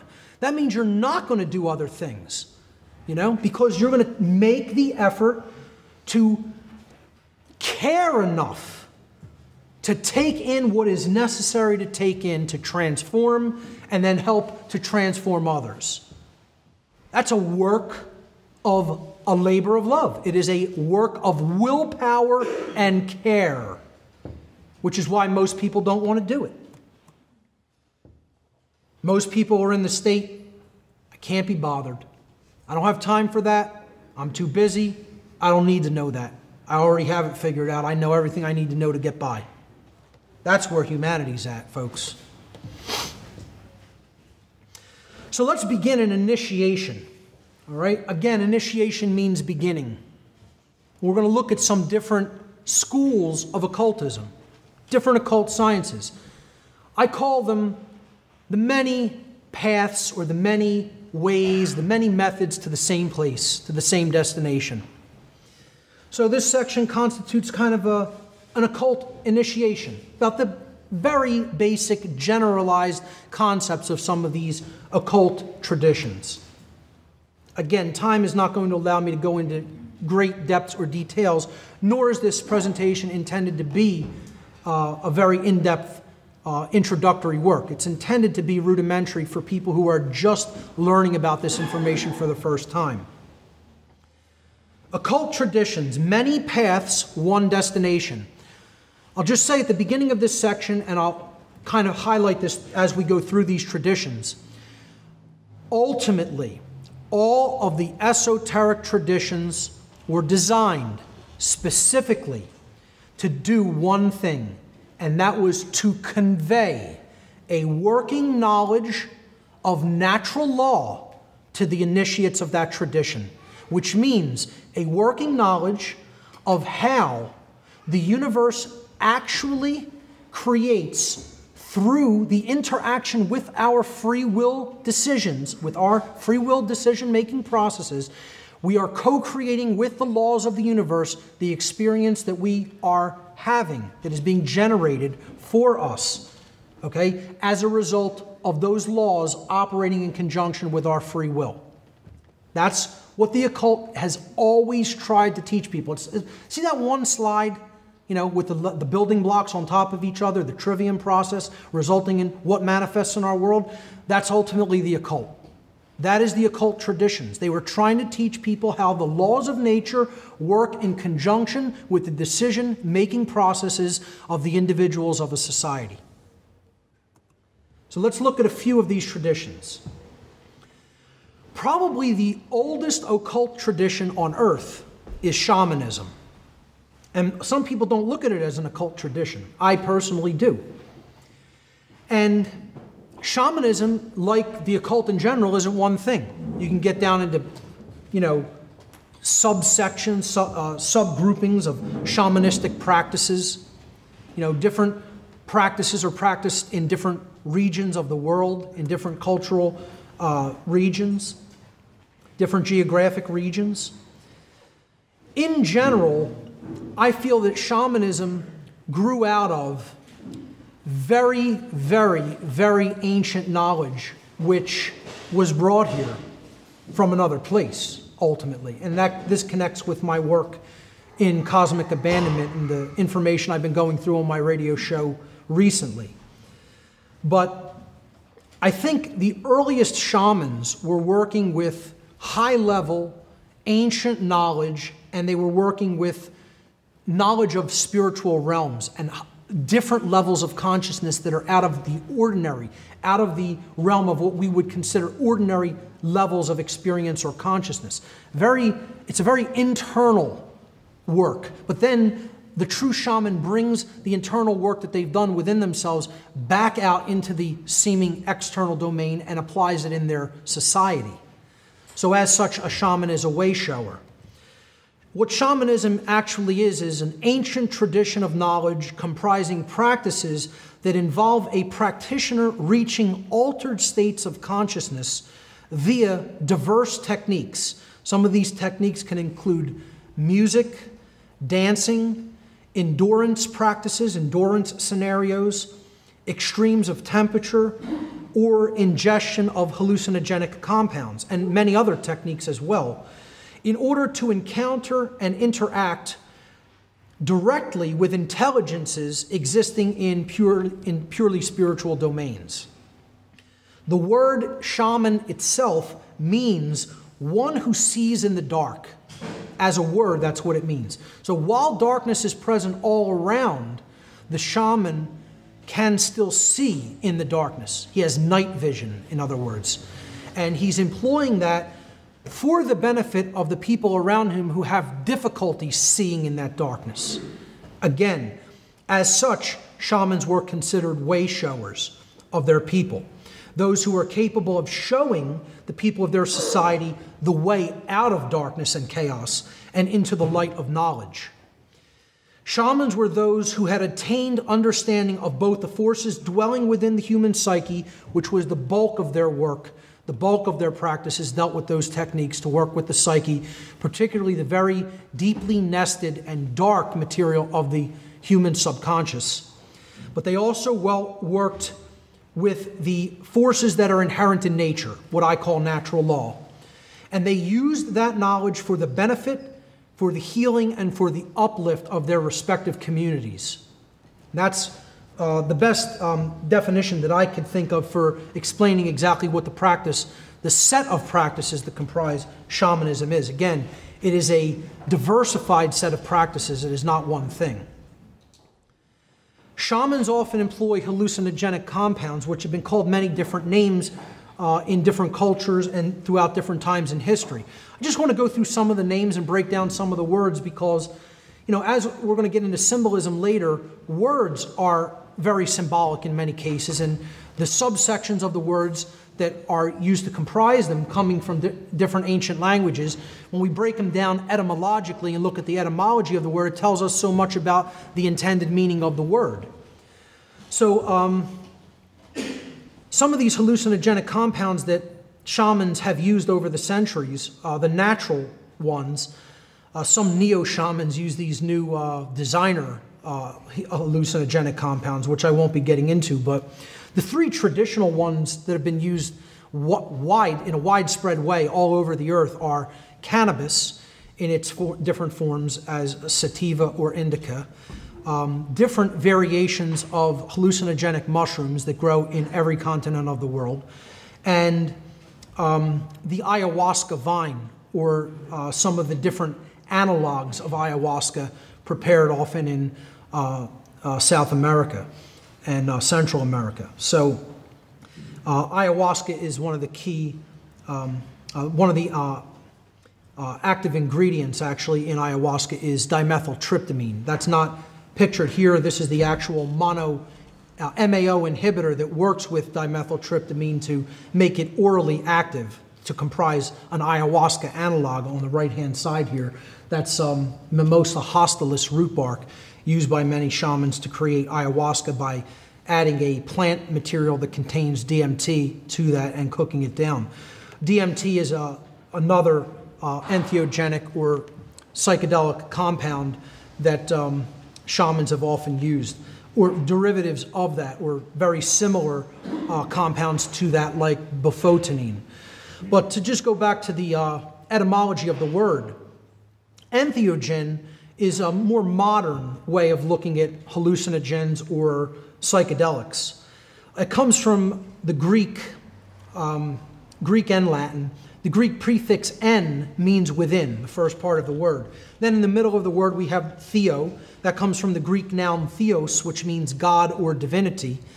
And then the last part, gens, in entheogen, comes from the Latin verb genere, which means to create. So we put these three root words together, and entheogen means to create or generate the divine within.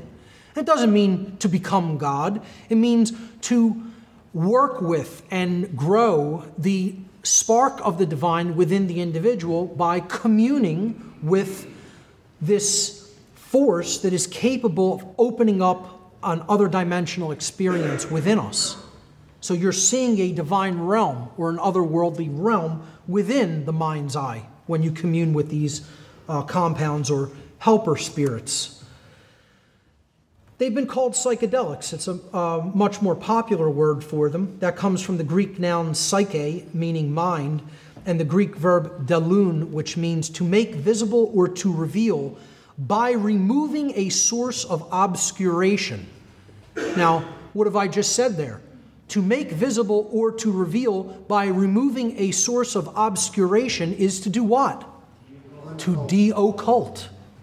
Literally, the word psychedelic means to de-occult. And again, I don't advocate for the irresponsible use of any of these compounds. I feel that they have a specific purpose that they can be used for to uplift human consciousness if they are worked with in a respectful way. So psychedelic literally means to reveal the mind or to de-occult aspects of the mind.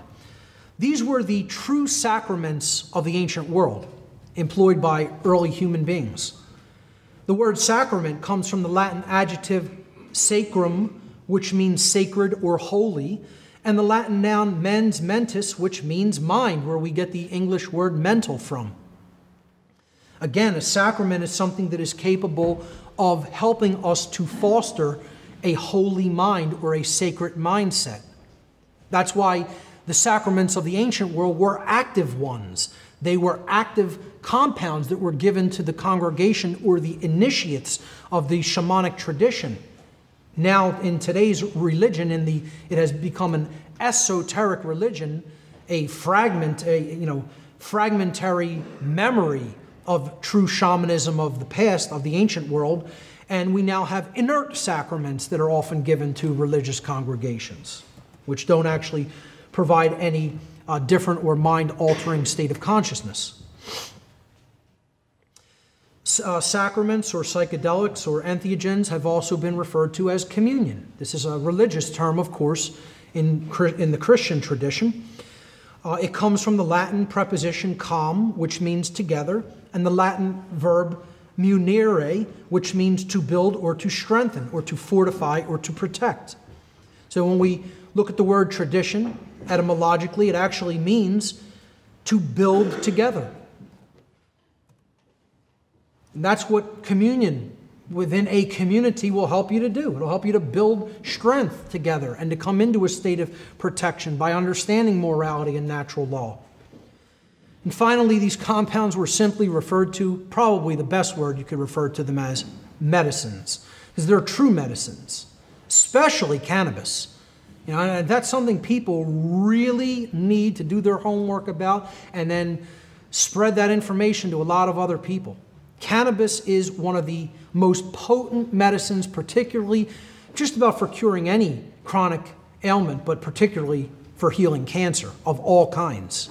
And this is something that has been occulted from most people's view, because pharmaceutical cartels, they want to clean up and keep people dependent on their drugs loaded with harmful effects and side effects for the duration of their natural lives. A real medicine, the word medicine comes from the Latin noun medi, which means the middle, the center, or the balance point, and the Latin noun sinus or kinus, which means ruin, destruction, or chaos. So when we put these together, what a medicine does is it brings balance to ruin.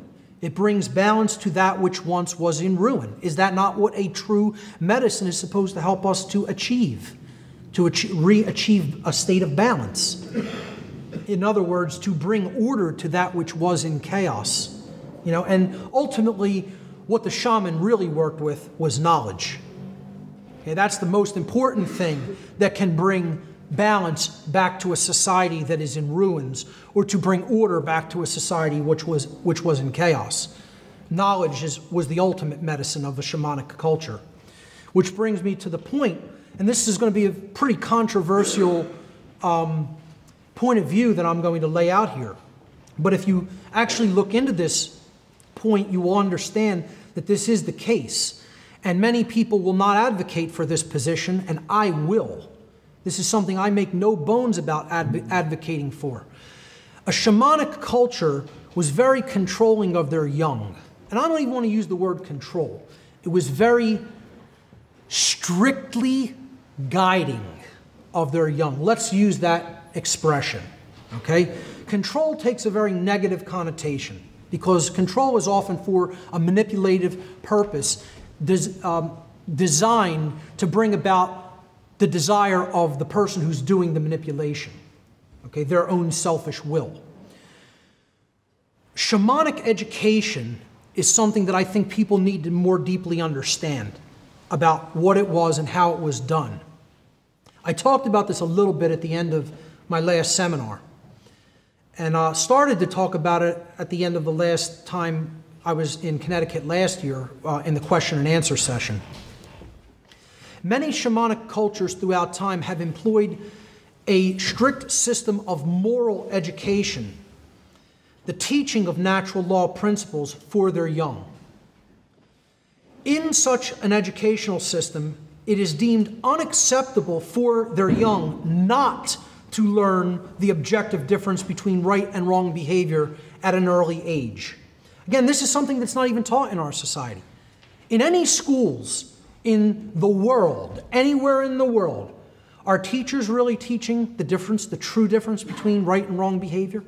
Are we teaching morality to our children? How many parents are even doing it, let alone teachers in schools? We're sending them off to a state-run educational system that wants to teach them compliance, obedience, and make them malleable so that their minds are easily molded to whatever the state wants them to be. That's why it's called outcome-based education. Well, shamanic education can be looked at as a different form of outcome-based education, because the ringer or the gauntlet that the shamanic culture was putting their children through was, you're going to come out the other end a moral human being, or you're not going to live in this culture. We're going to put you out into the wilderness as a result, which equals death in those societies, especially the ancient versions of them. In the modern world, these practices are largely dying due to there not really being any shamanic cultures practically left, and the rapid influx of modern civilization and technology and cities, etc. are wiping out these old shamanic cultures, the very few that are still left in very remote regions, pretty much only in South America and Africa, and certain isolated places in Asia. So the small percentage of those children who proved unable or unwilling to learn such moral sensibilities during their childhood may have often been ostracized from the shamanic culture upon reaching adulthood. They were recognized as the psychopathic, primarily psychopathic beings within that culture, and the shamanic culture would not tolerate their presence. They would just take them to the edge of the village, say, don't come back here. If you come back, it will be considered an act of aggression and you'll be dealt with. So the forest will deal with you. And that's it. And you're on your own, and if you can survive there, that's fine. But if not, don't bring your immoral presence back into our culture. And I advocate for this methodology. So such child-rearing methods, and again, this is because, I'm not saying you want to be a total domineering parent over your child. What I'm saying is, a child is literally like a blank hard drive. Literally. And it's a hard thing for people to swallow. They don't want to accept. We come in with some inherent capabilities into this reality. But largely, what we become in our adult years is the product of what goes into the individual during their childhood developmental years. And this is something that is highly unpopular for most people to hear, and they'll fight with it to their bitter death, not for it to be that way. Because they don't want the responsibility of having to program the young properly, to put the software into that hard drive, to lay down the operating system, to lay down the format, to lay down the operating system, and to lay down the good software without bugs into that mind. They don't want that. They think it's just magically going to work itself out, or they could turn the child over to the state, or God forbid, even worse, the television, and magically they'll grow up fine. Well, it doesn't work that way, folks.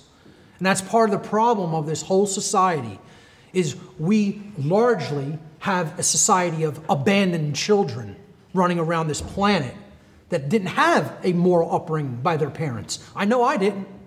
That's what led me into the dark occult. I was an ignorant child, thinking I knew what was really going on in this world. That's what pushed me right into the arms of Satanism. Because I didn't receive a moral upbringing at all. Everybody can say to an extent, our parents tried to get us to be good people. It's not good enough. Doesn't cut it. Sorry to burst your bubble. Get as offended as you want. If parents can't definitively teach objective knowledge of what is right and what is wrong to their young, there is absolutely no possibility of that child truly growing up as a true moral being. I didn't receive that information, that knowledge from my parents, my grandparents, or anybody else in my family. I received it from strangers who cared enough to either talk about that knowledge, record it in video presentations, record it in audio presentations, or write it down in books. And that's who raised me. Strangers raised me. No one in my family. And that's largely the case in most people's family. Those who do have family members who truly raise them are blessed individuals. And be thankful for those individuals in your life. What the shamanic culture, just to wrap up this slide, such child-rearing methods are one of the many reasons that shamanic cultures often display extremely low incidences of crime and mental illness compared with other cultures. They knew a simple principle. If garbage goes into a complex system like a computer, inevitably, invariably, garbage comes out of it. If you program a computer with a bad file system format, a bad operating system, bad software, you're not getting good output on the screen, on the printer, on the internet, or anywhere else the information goes out to. Not possible. You put good quality information and coding into that computer, you're going to get quality out of it. And that is largely how a human being works. I'm not saying we are computers. I always make that caveat because there's always people who say, he's getting up here and saying we're all computers. Not what I'm saying. I'm saying our fundamental thought and behavioral processes largely work like a computer, that if you put good information in to be taken in, understood, and then acted upon, then you're going to have good output through behavior. If you have bad information that you've fed that to, and that goes for bad food that you're putting into the body, bad information that you're programming in through media and through the school system, etc., you can only get garbage output on the screen of life called human behavior. And this has to be deeply understood because we're not truly educating our young at all, certainly not in a moral sense. That's shamanism in general, in a nutshell. Again, I'm only going to cursorily touch on these. That's all time allows for. The Comitian tradition. Okay, this is the ancient Egyptian system of moral teachings. The ancient Egyptian system of occult practices and beliefs. The Comitian people were from Egypt, which was then called Kemet, or Kem, simply Kem. You could say it was Kemet, KMT is how it's transliterated into English. Kem or Kemet means the black land. The word black in Egyptian is Kem. So the original name for Egypt was Kemet. There it is in Egyptian hieroglyphs. Kemet is derived from the word Kem, again, a shortening of Kemet. And the word Kem means black or dark in ancient Egyptian. The term may have referred to the darkness of the soil of ancient Egypt caused by the mineral deposits left by the yearly overflow of the Nile River in the Nile Valley. The English word Egypt is derived from the Greek Aegyptos, which means, that was the Greek word for the ancient capital city of Egypt named Memphis. And that in turn, Aegyptos, which meant Memphis in Greek, the original name in Comitian or in ancient Egyptian for the city of Memphis was called Hut-Ka-Ptah by the ancient Comitians themselves. Hut-Ka-Ptah means the temple of the spirit of Ptah. Ptah is one of the highest creator gods in the Egyptian pantheon of gods and goddesses. He was considered a very important creator god. He was actually considered the first and greatest of the alchemists, those from Kem, the teachers from Kem, where the word alchemist and alchemy comes from. So Ptah was considered one of the original master teachers. He is often equivalated with Thoth, with Hermes Trismegistus in different occult traditions. Today, the word that modern Egyptians use for the nation of Egypt is Misr, which is derived from the Hebrew name for Egypt, Mizraim. Mizraim in Hebrew means a narrow place or narrow straits, probably referring to certain areas of the Nile River. But I would suggest that synchromystically, if for no other reason, this name, narrow straits, ultimately refers to the moral teachings of ancient Kem and the Comitian tradition, because they did teach a strict set of principles regarding natural or moral law. I'll get to that in a moment. I just want to look at some of their symbolism in the example of the Comitian Trinity. Just like Christianity, which derived its trinity from the ancient Comitian culture, the Comitians had a trinity of gods and goddesses, 2 gods and a goddess, to be exact. This was Osiris, Isis, and Horus. Osiris, depicted there in the middle with, atop the pillar, was the creator god of this trinity.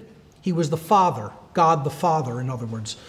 But what he symbolically represented in this allegorical symbolism of this trinity was the creative essence of the human being, which is the thought process, the mind.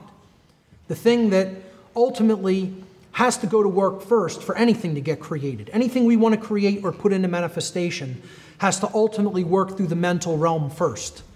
You want to build a computer, you want to build a podium, you want to build a home, any piece of technology, it has to exist first in the realm of mind. It has to be thought about archetypally, the need for it, its purpose. Then you have to go through the process of what you're going to do to make that happen and come into manifestation. All mental processes.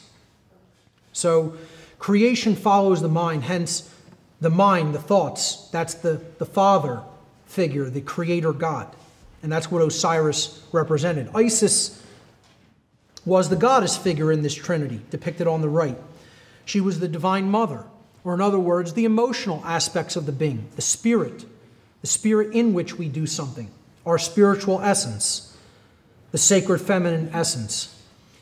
And then when those two things come together, our cares, our desires, our spirit, combined with our mental faculties of the mind, then what happens? We act in the world, and something is generated as a result. And this was Horus. He was the male child because he represented action, the masculine principle. And he was considered the savior figure, the one that was ultimately born to redeem the world through right action. Right action is what's ultimately going to redeem the world. And you can only take right action if you have right knowledge about the difference between right and wrong behavior. So he represented right action, that which we do with our body. It's a sacred masculine force. Very powerful if we understand the Trinity as such, that it is just different aspects of our own consciousness, thought, emotion, and action. Again, here's more Comitian allegorical symbolism through their statues. You see the god Osiris, the creator god, in the middle. And this is representative of the mind, specifically the brain physiology. You have the left brain set on Osiris's left-hand side. Whoever made this graphic, I didn't make the colors in the background, I just found this graphic like this. The person probably already had a very good understanding that this represented the brain because they actually depicted the frequencies that often represent the left and right brain. Red usually represents the left brain tendencies or capabilities, and blue is usually symbolic of the right brain, the intuitive and creative capacities. So if you put yourself as Osiris in this image on this statue, set the dark god of the dualistic light, the dualistic sun aspect, okay? He was the dark sun. He was the setting sun. That's why his name is Set. The word sunset comes from Set. Okay, so Horus was the rising sun, the solar disk that was coming up into power on the eastern horizon. And as such, he represents the positive aspects of light, or the nurturing aspects of light. Okay, light coming into our presence and operating through the creative mind, operating through the right mind, through the compassionate and nurturing qualities, the sacred feminine, in other words. And Set kind of represents in this image logic and the left brain mental capacities without the balance of that sacred feminine force of truth and upright action that Horus represented. As such, Set was always a mischievous character in the Egyptian pantheon and the Egyptian stories, their allegorical stories. And he fought against Horus and ultimately conquers him and banishes him into the underworld where they have to do battle. And Horus has to use his willpower to conquer Set and then rise again on the eastern horizon to rejuvenate the world through light and right action. It's an allegory about knowledge and how knowledge can be used for good or ill. And if you use just pure intellect without the balance of the right brain, morality and compassion, then you're going toward a dark path. The Egyptians had no word for death, but in the Comitian tradition, during the direction that the setting sun was setting over the western horizon, they called, if you had passed on into the next realm, they called it westing. Moving to the west was their term for death. That's it. And again, that's the opposite direction of the rising sun. It's going into a place of darkness and a place of the unknown. And we'll look at that when we look at Freemasonic symbolism a little bit later. Another aspect of the Comitian tradition was the goddess Ma'at, perhaps one of the most powerful allegorical representations was Ma'at. There was no higher god or goddess than Ma'at, because she represented natural law itself. She was the law. Okay? So the goddess Ma'at represented truth, law, and justice among the Comitian people.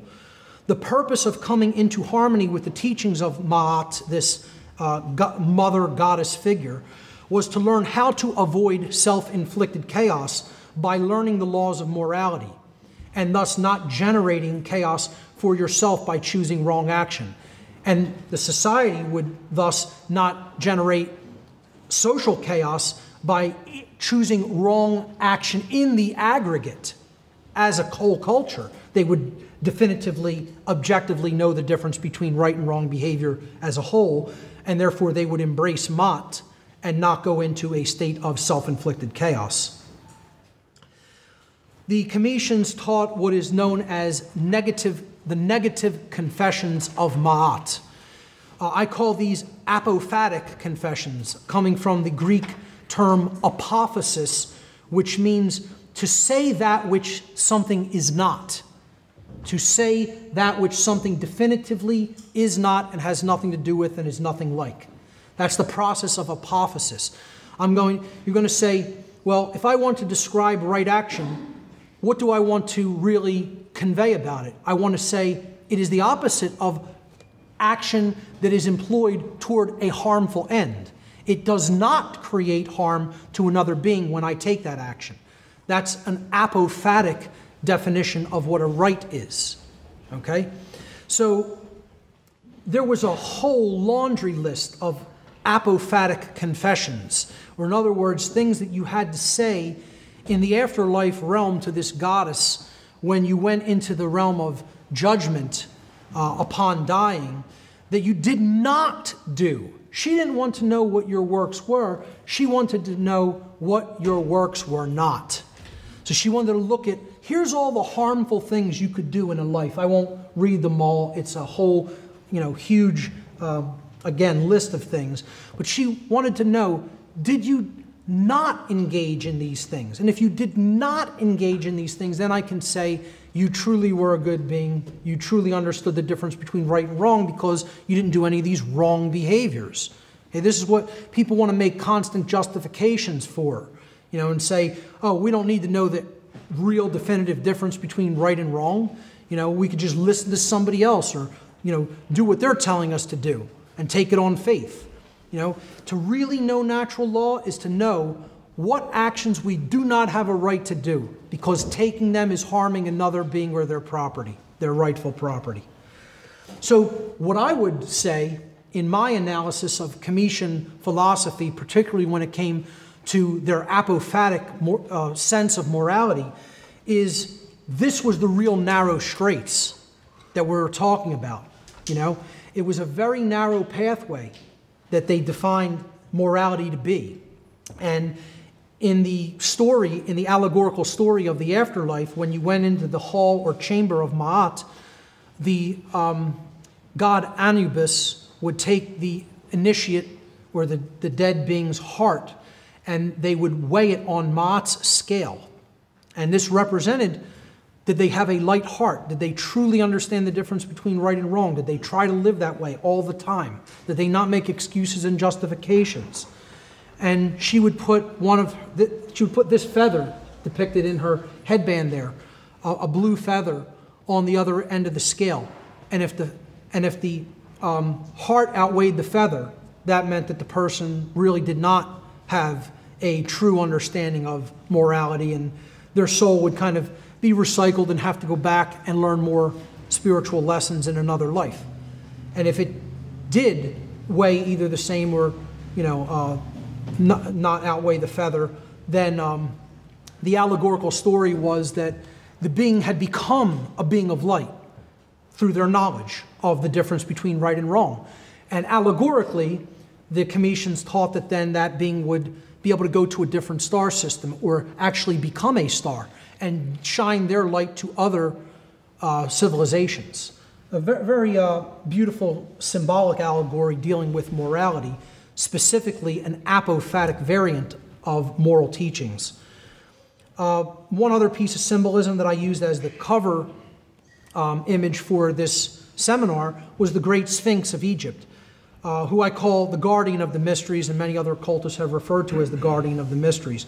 Again, some people think that this was originally the image of the original alchemist Ptah, possibly having changed over the years, the visage possibly being weathered away by different natural forces, particularly water.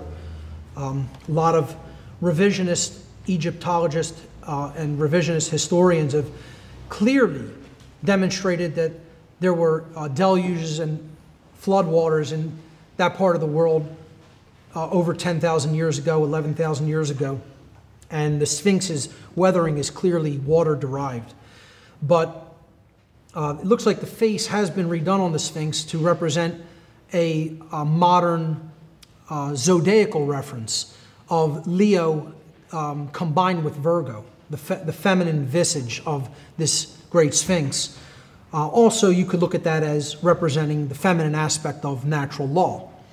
So really what we're looking at here is a zodiac in stone representing the rising of the sun during the spring equinox at approximately 12,000 or so years ago. Let's look at the tradition of alchemy, the occult tradition known as alchemy. Again, this came out of the Egyptian tradition. So it's going to have a lot of similar teachings regarding morality. And ultimately, that's what, again, to reemphasize, it's what all these traditions were about, teaching morality to their adherents, teaching the difference between right and wrong, and teaching how natural law operates so we could transform from a being that is in ignorance of that knowledge to a being that is actually enlightened to that knowledge and then could practically put that knowledge into work in real life. So, I call this section Alchemy Out of Darkness and Into Light. Alchemy literally means from chem. Al is a prefix that means from or related to or out of. And then chem, of course, meant black in ancient Egyptian and was often the name used for Egypt. So it was from darkness, out of darkness. Alchemy is an occult tradition taught through allegories. An allegory, again, is a cryptic story, poem, or picture that can be interpreted or decoded in order to reveal a hidden meaning, typically a moral lesson. Again, as we were breaking down those statues in the Comitian tradition, allegorically, what lesson were they trying to communicate to people by building statues? And you'd have to know the background of the story of these gods to really be able to decode what the allegory is. Showing that statue to somebody who's never heard of Horus, Osiris, or Isis wouldn't really do much. But if you understand the verbal traditions and the written stories about those gods, then you understand what they represented and the allegory can be decoded. That's how occultism works. It works through relational and correlative thinking. So the alchemy is taught through allegory, through symbols and allegory, as many occult traditions are. In the tradition of alchemy, it is asserted that all base modes of human consciousness, which are called base metals in alchemy, again, in alchemy you're dealing with the transmutation of metals from one form into another form. But they're not really talking about metals. Okay, they're talking about qualities of human consciousness. That's what these metals are. They're modalities of consciousness. So it's taught that the base modalities of human consciousness, or base metals, are actually imperfections of pure consciousness, or what the alchemists symbolically called gold consciousness. And that all metals are ordained by nature to become the perfect, quote, gold of the sun, or in other words, enlightened consciousness or enlightened beings. The alchemist then seeks to remove from his or her thoughts, emotions, and actions their disorderly imperfections or base characteristics in order to bring them to their true state of natural order, in other words, harmony with natural law, and to transmute them into, quote, alchemical gold, which again represented the purification of mind, body, and spirit. Now notice this is again an apophatic tradition. It works through a negative pathway. You're starting with something and you are breaking it down and removing the impurities. You're not adding something to it, you're taking away something that is already there. And this is representative of we are polluted with so much bad information, with bad programming, with beliefs that don't serve who we really are, with beliefs that don't give us an accurate understanding about how nature and the laws of consciousness work. So we need to get rid of those impurities, to take them away from ourselves, to break them down and to decalcify that which has become rigid and hardened. And it's like ossified like bone. And that's what the hardened ego is like. And it's to break that down and to carry it away, to dissolve it and remove those impurities.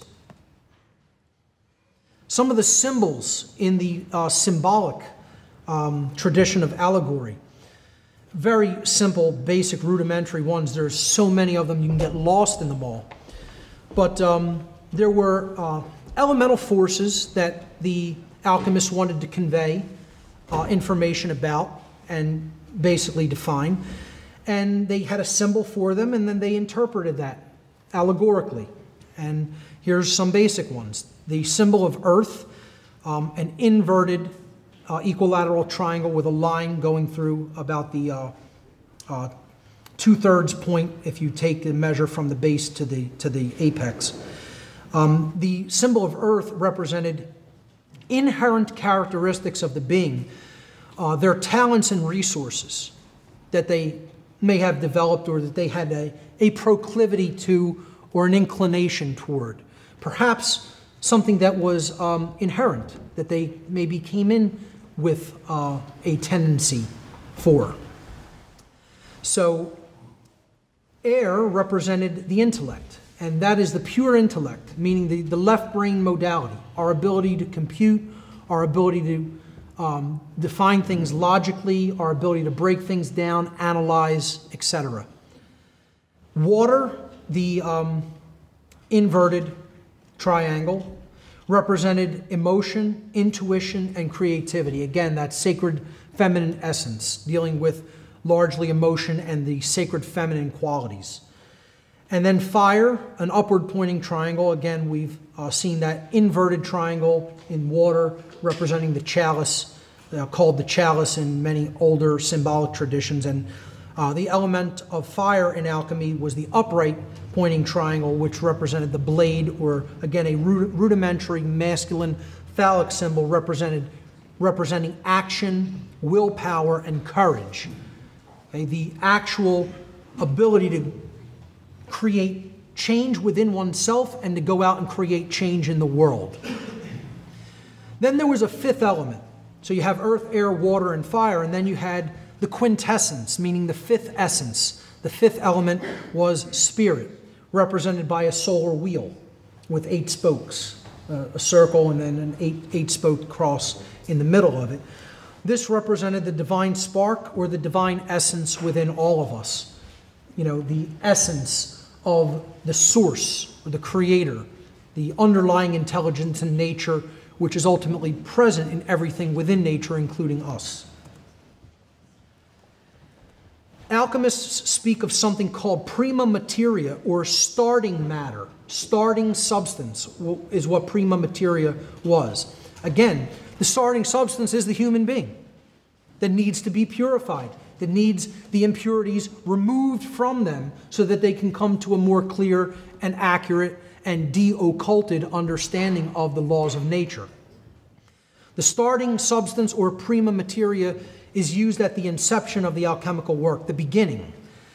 Silver is considered to be one of the starting substances. There are others, but silver is one of the main sources of prima materia in alchemy. The alchemical symbol for silver is the moon, or is associated with the moon. Because silver represented, in alchemy, the feminine aspects of the human psyche, including the attributes of intuition, inner wisdom, compassion, open-mindedness, and contemplation.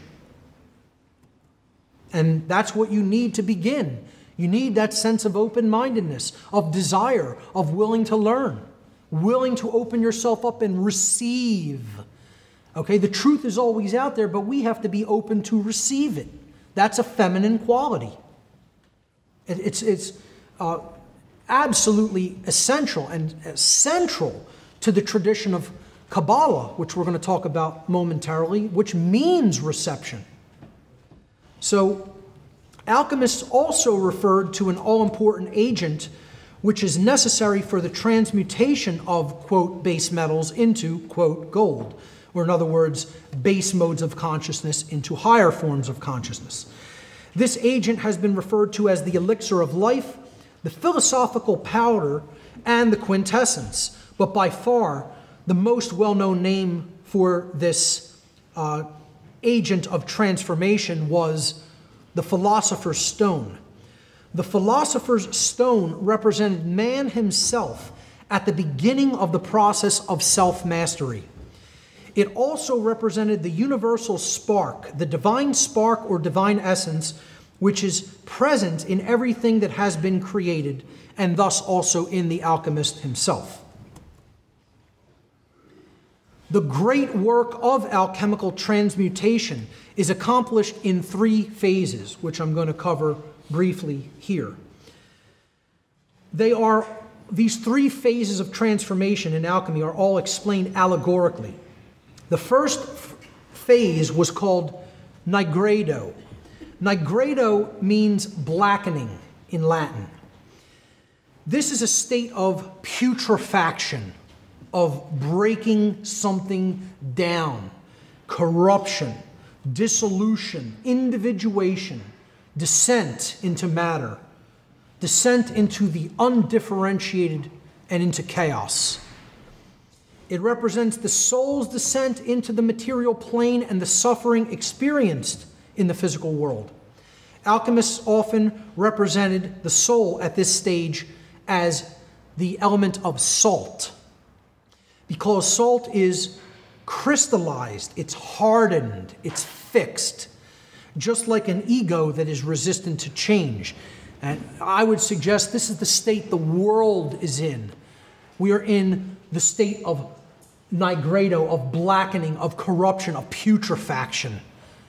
And believe me, the vast majority of the people on this world are the salt.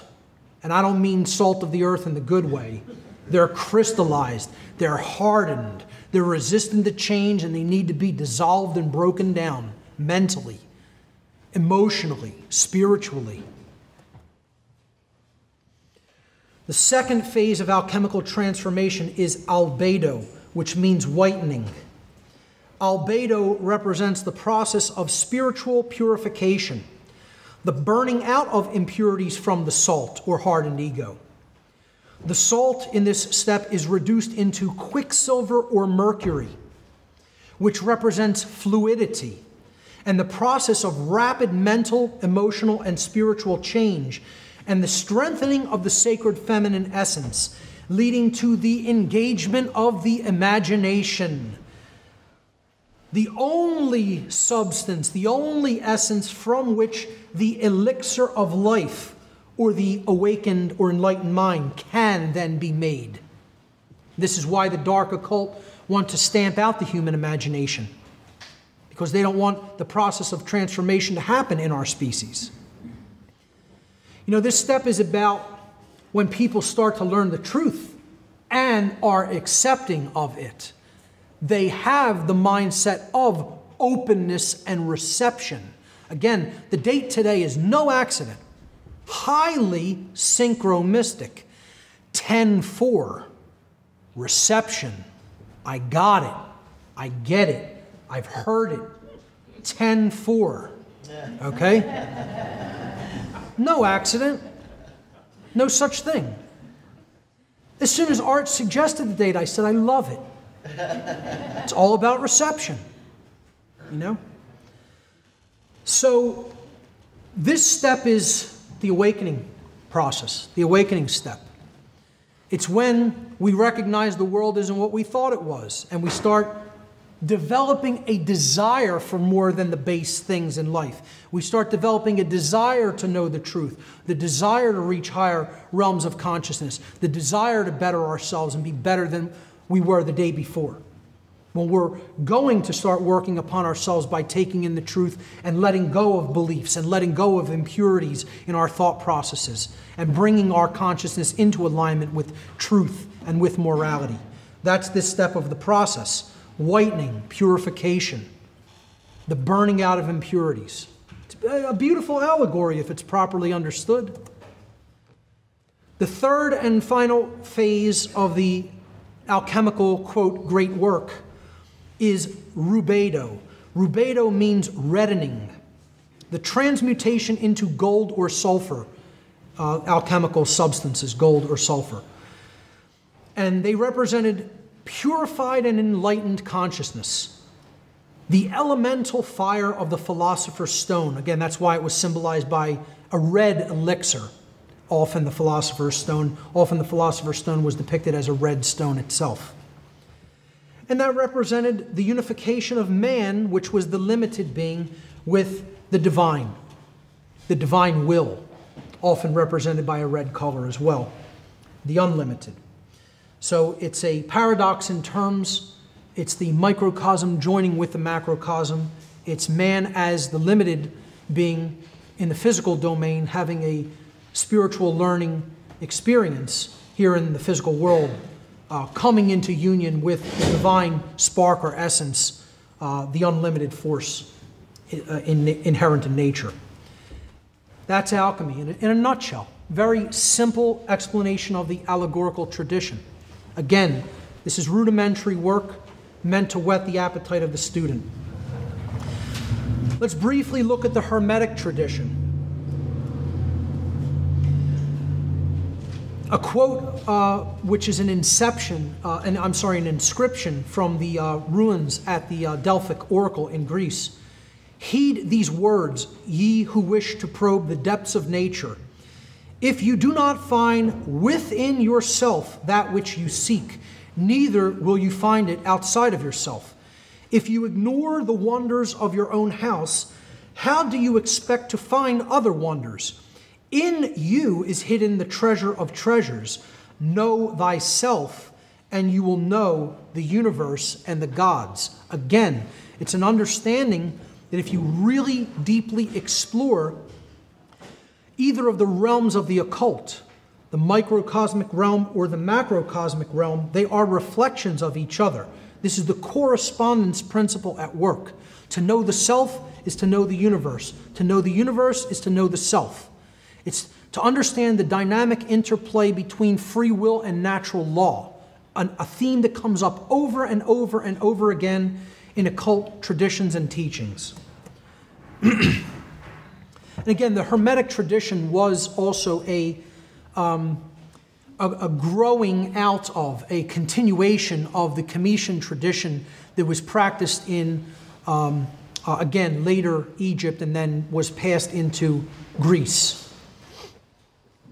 I'm going to read some Hermetic philosophy from a book known as the Kybalion. I know a lot of people debate that pronunciation and like to call it the Kybalion, but I see that as far too modern Anglicized, and I like to pronounce it how it probably would have been pronounced in the ancient Greek language, in which there was no short Y sounds. It would have been a long I sound, Kybalion, and every syllable would have been pronounced. Again, people can debate that. It's kind of a splitting of hairs, but I prefer what would have been closer to the ancient pronunciation. The Kybalion states, there is no portion of the occult teachings possessed by the world which have been so closely guarded as the fragments of the Hermetic teachings which have come down to us over the tens of centuries which have elapsed since the lifetime of its great founder, Hermes Trismegistus, the, quote, scribe of the gods, again, Thoth in the Egyptian tradition, Hermes in the Greek tradition. In the Hermetic tradition, he was known as Hermes Trismegistus, the thrice great one. Trismegistus means great 3 times over, or thrice great. He was great in his thoughts, in his emotions, and in his actions. His aspects of his consciousness were unified. You know, some people look at, he was the original alchemist in the Cometian tradition, the creator god Ptah. Okay? So, Hermes Trismegistus, the quote, scribe of the gods, who dwelt in old Egypt in the days when the present race of men was in its infancy. And I would agree with that. Hermes was and is the great central sun of occultism, whose rays have served to illumine the countless teachings which have been promulgated since his time. All the fundamental and basic teachings embedded in the esoteric teachings of every race may be traced back to Hermes Trismegistus. Even the most ancient teachings of India, he's referring to the Vedas here, undoubtedly have their roots in the ancient Hermetic teachings. So the person who wrote the Kybalion, or the group of people who wrote the Kybalion, are stating that it is their belief that the Hermetic teachings are the roots of modern occultism. You know, I tend to look at ancient Cometian philosophy as being even older than even the Hermetic tradition, and perhaps shamanism being even more than that. In this section, I'm going to go for about another 15 minutes, and then we're going to break for lunch. More from the Kybalion. The life work of Hermes seems to have been in the direction of planting the great seed truth which has grown and blossomed in so many strange forms, rather than to establish a school of philosophy which would dominate the world's thought. Again, he's trying to make it clear that the Hermetic tradition was a collection of teachings, a body of knowledge, not one specific dogmatic religion or one set of teaching. But nevertheless, the original truths taught by Hermes have been kept intact in their original purity by a few men in each age who, refusing great numbers of half-developed students and followers, followed the Hermetic custom and reserved their truth for the few who were ready to comprehend and master it. They're describing occultism. They hid the truth from those who did not really want it, or they knew would not use it wisely. In other words, their motto or their dictate was no pearls before swine. Okay? I see it as kind of an elitist ideology, and I'll tell you why I don't necessarily agree with it. They're going to talk about the people who didn't agree with this approach. In the modern day, I'm certainly one of them.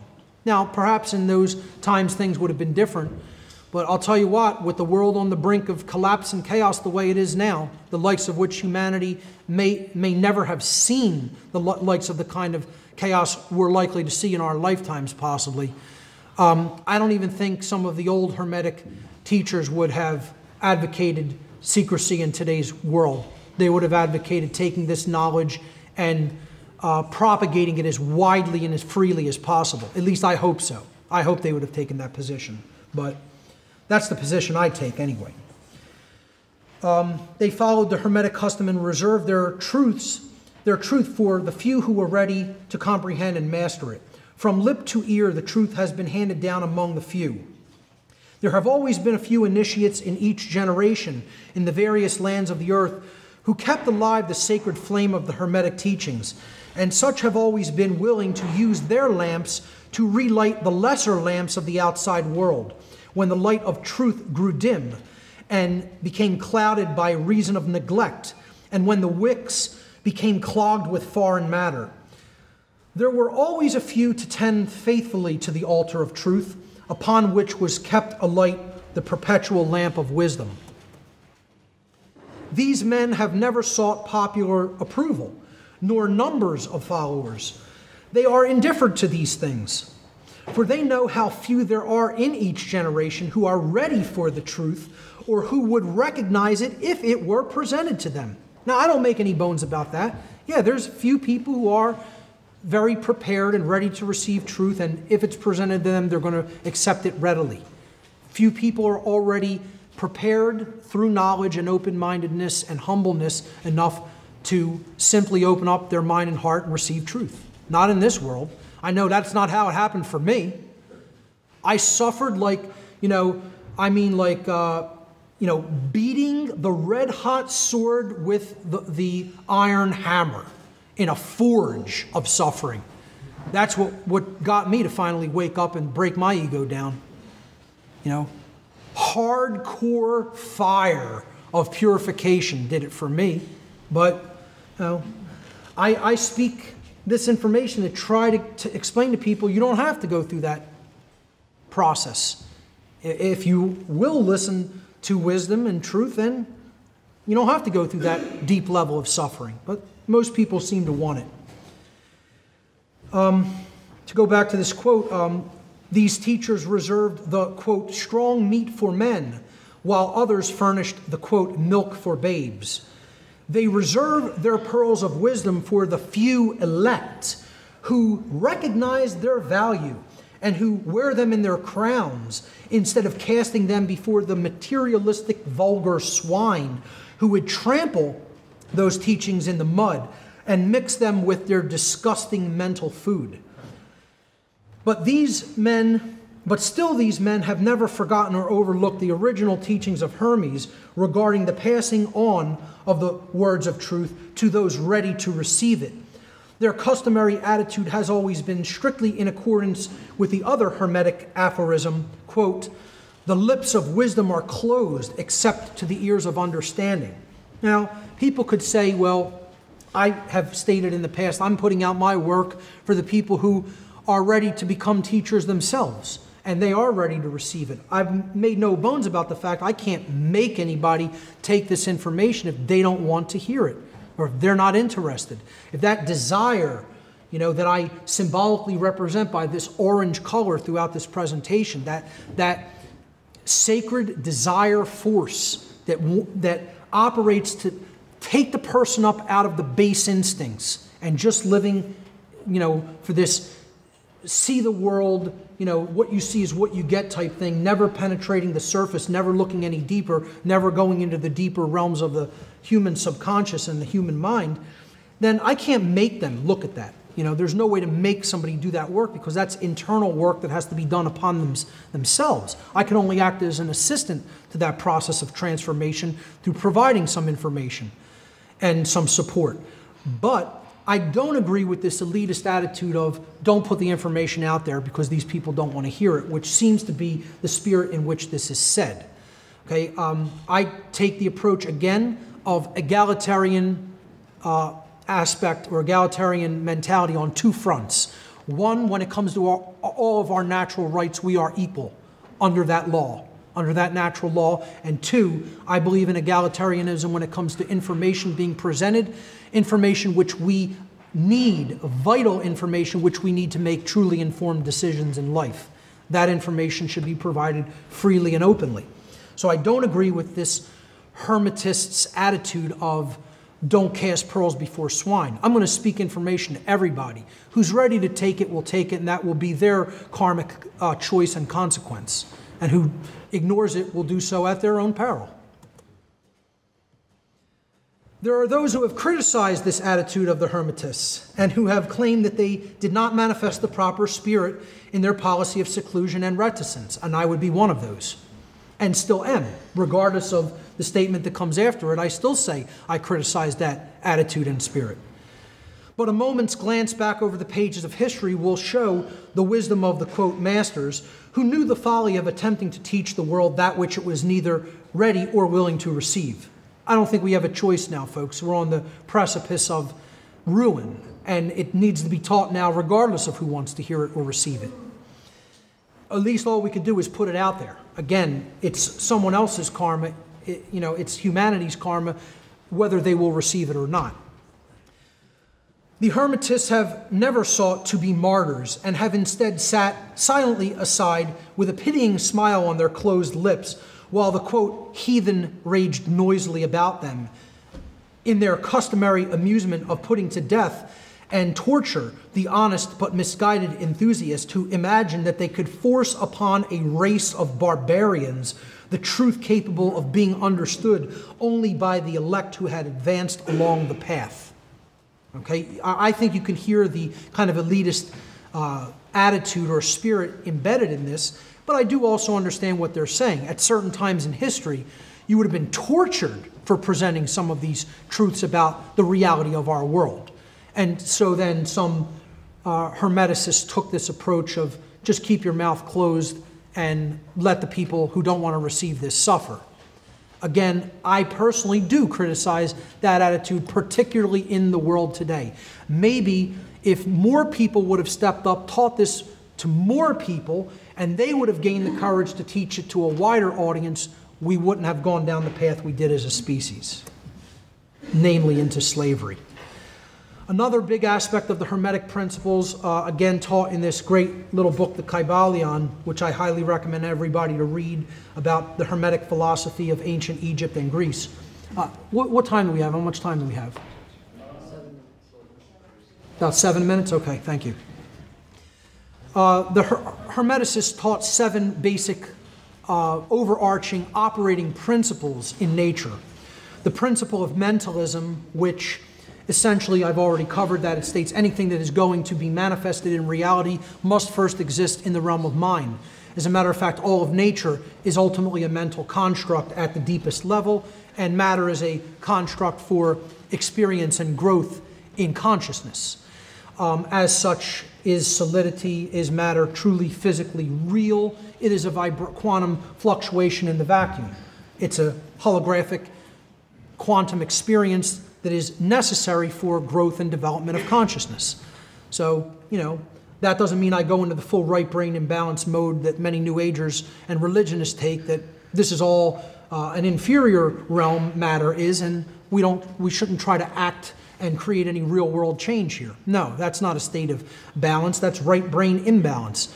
Balance means you have your head in the cosmos, meaning you are at a higher level of consciousness in how you're operating, and you understand that matter may be a constructural thing to provide learning for the soul, but you have your feet firmly planted on the ground, anchored in the real world, taking real world action to better yourself and to help better others. So that's the principle of mentalism. Correspondence is the aphorism of as above, so below, or as within, so without. The microcosm reflects the macrocosm, and the macrocosm reflects the microcosm. That which we do at an individual scale will become our aggregate quality of behavior at a larger scale and will become our macroscopic experience. That's the law of correspondence. The law of vibration, again, at a very low undifferentiated level, everything is simply a fluctuation or a vibration, vibratory energy existing in the vacuum, and nothing is truly at rest. Everything ultimately is in a state of vibration. There is no such thing as the cessation of motion or the cessation of vibration or sound.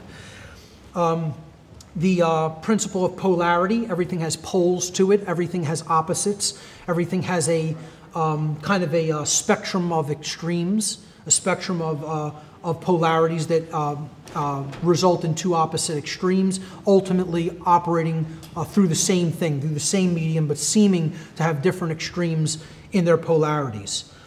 The principle of rhythm, everything moves in cycles and has a rhythm to it, has an up and down quality, an ebb and flow quality through time. The principle of cause and effect essentially is almost equivalent with natural law principles. That which we cause and put out into effect in the universe is then demonstrated back to us by the universe like a mirror. Okay, so we reap what we sow. That which we put out into the universe, we receive back from the universe. There is no effects that manifest without causal factors that precede them. And finally, the principle of gender, which states that there is a masculine and feminine quality, a blending between those two polarities in everything in nature. These principles operate in everything in the natural world, and they are always operating. As such, they were called the Hermetic principles, and the word hermetic comes down to us in modern English through the word hermetically sealed. It means that it's fixed, it's operating inherently in nature, and nothing we do is going to change those principles at work in nature. All we can do is align our consciousness to them by understanding that they do exist, that they are operating in nature, and then we can learn to live in harmony with them and not create self-inflicted suffering, just like the physical laws of dynamics. They are fixed, they are set in stone. While you are on Earth, you are operating in a 1G gravitational field. If you step off of a large building, gravity will have an effect upon the mass of your body and you will go splat. That's a fixed law, and all you can really do is understand it. It doesn't matter if you like it or not, but you can understand it and therefore align your behavior not to do such a stupid thing by walking off a building in a 1G field, okay? So the laws of nature expressed by the Hermetic tradition are set in stone and hermetically sealed, and this tradition does a really good job of explaining the underlying principles of natural law.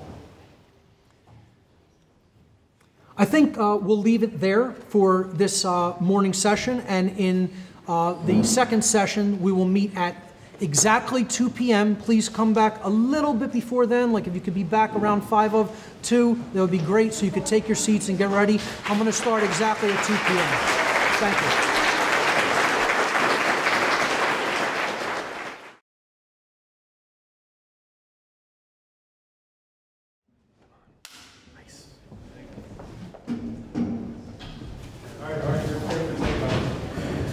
Okay, ladies and gentlemen, thanks a lot. Please, if you could sit down and be as quiet as you can. That'll help our audio situation tremendously. Mark is going to kick off right now. Ladies and gentlemen, Mark Passio.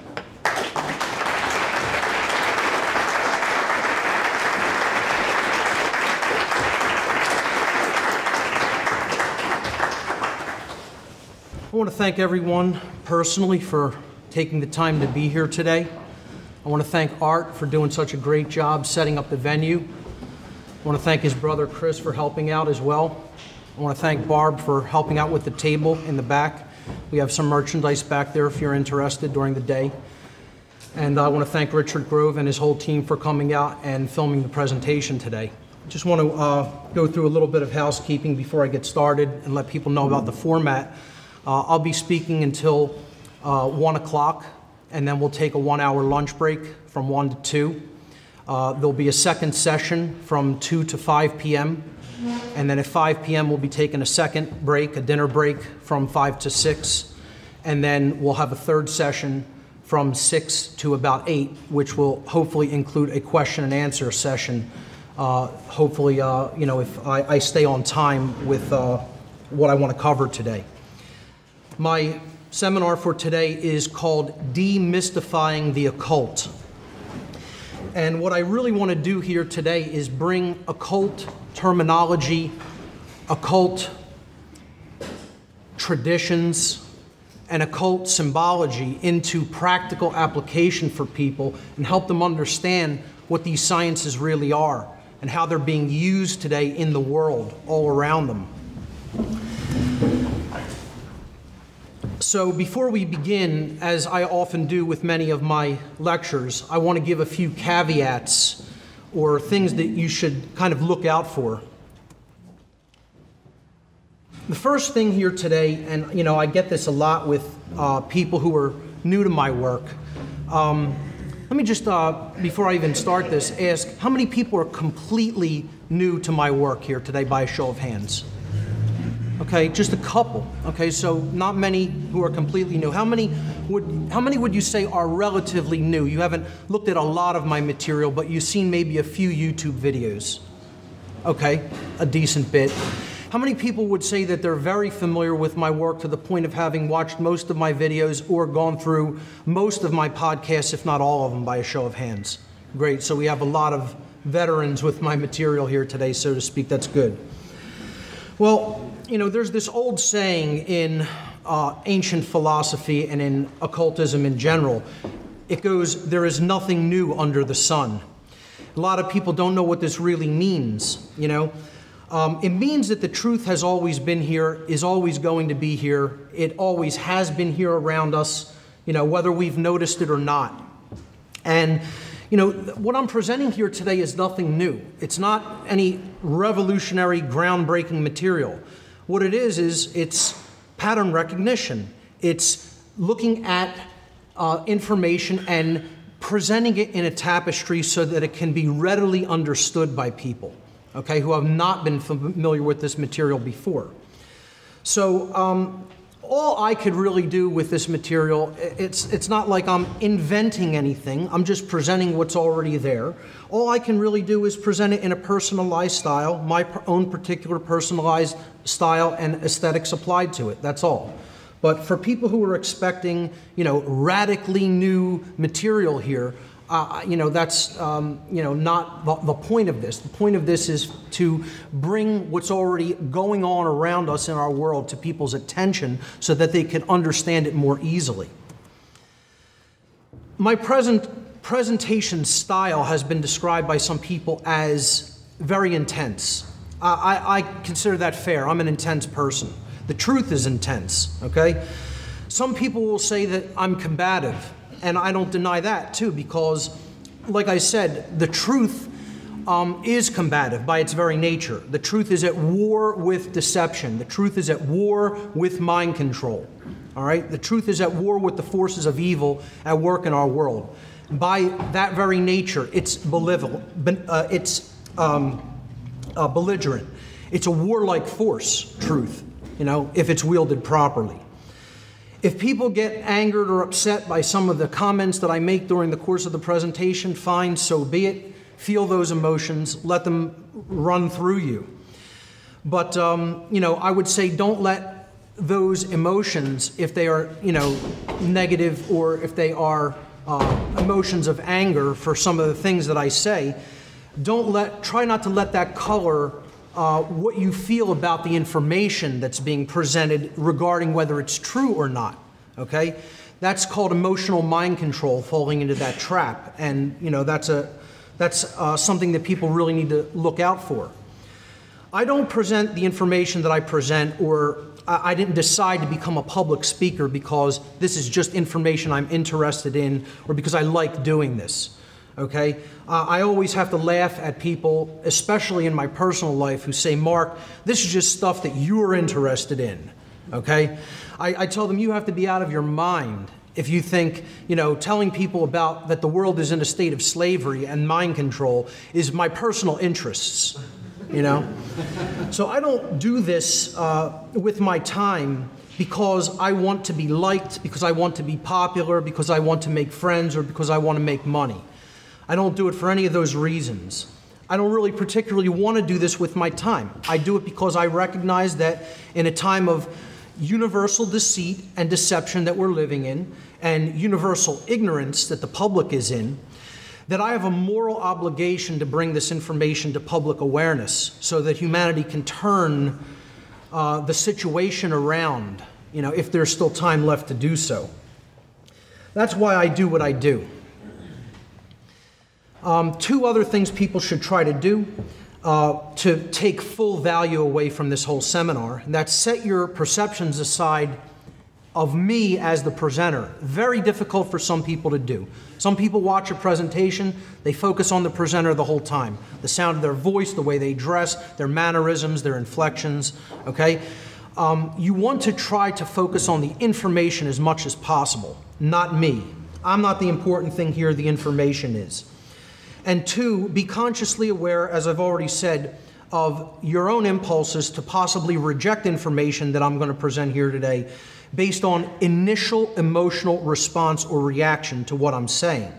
It is a logical fallacy to gauge the veracity or truthfulness of any information based upon your emotions, how you feel when you first hear it. So you may be upset, you may be a little scared.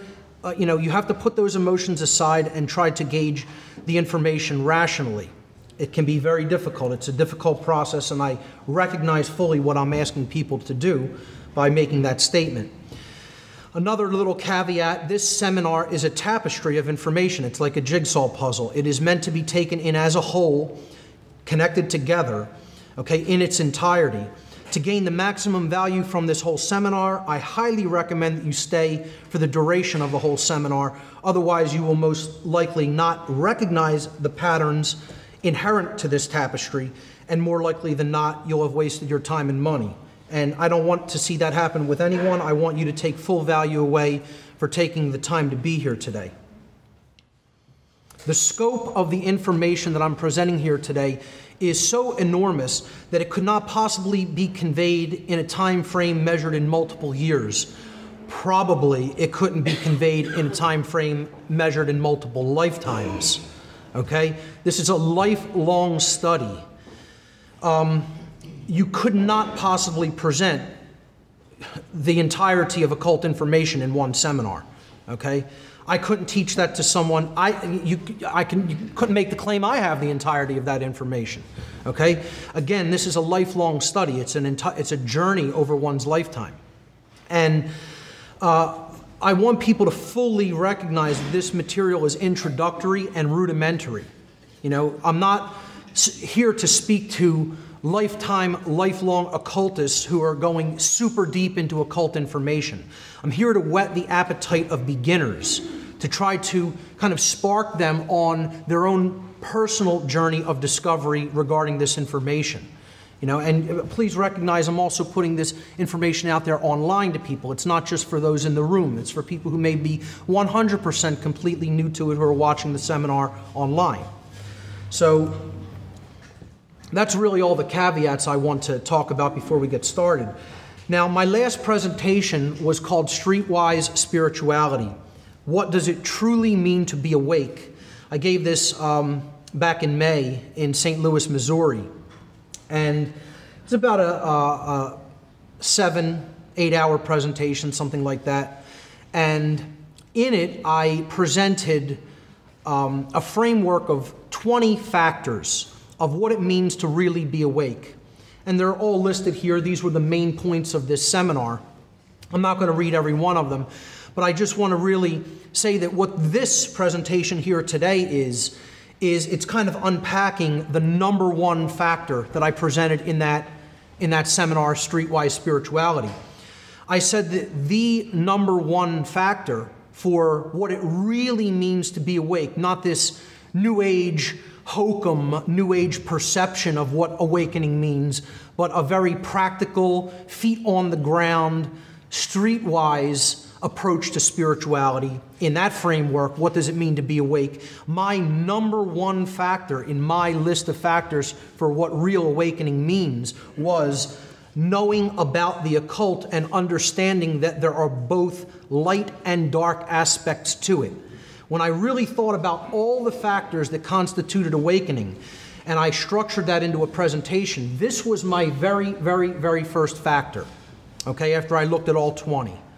Because I realized that the thing that people who I consider unconscious or asleep do share in common, almost universally, is that those individuals know nothing about the occult at all. Zero.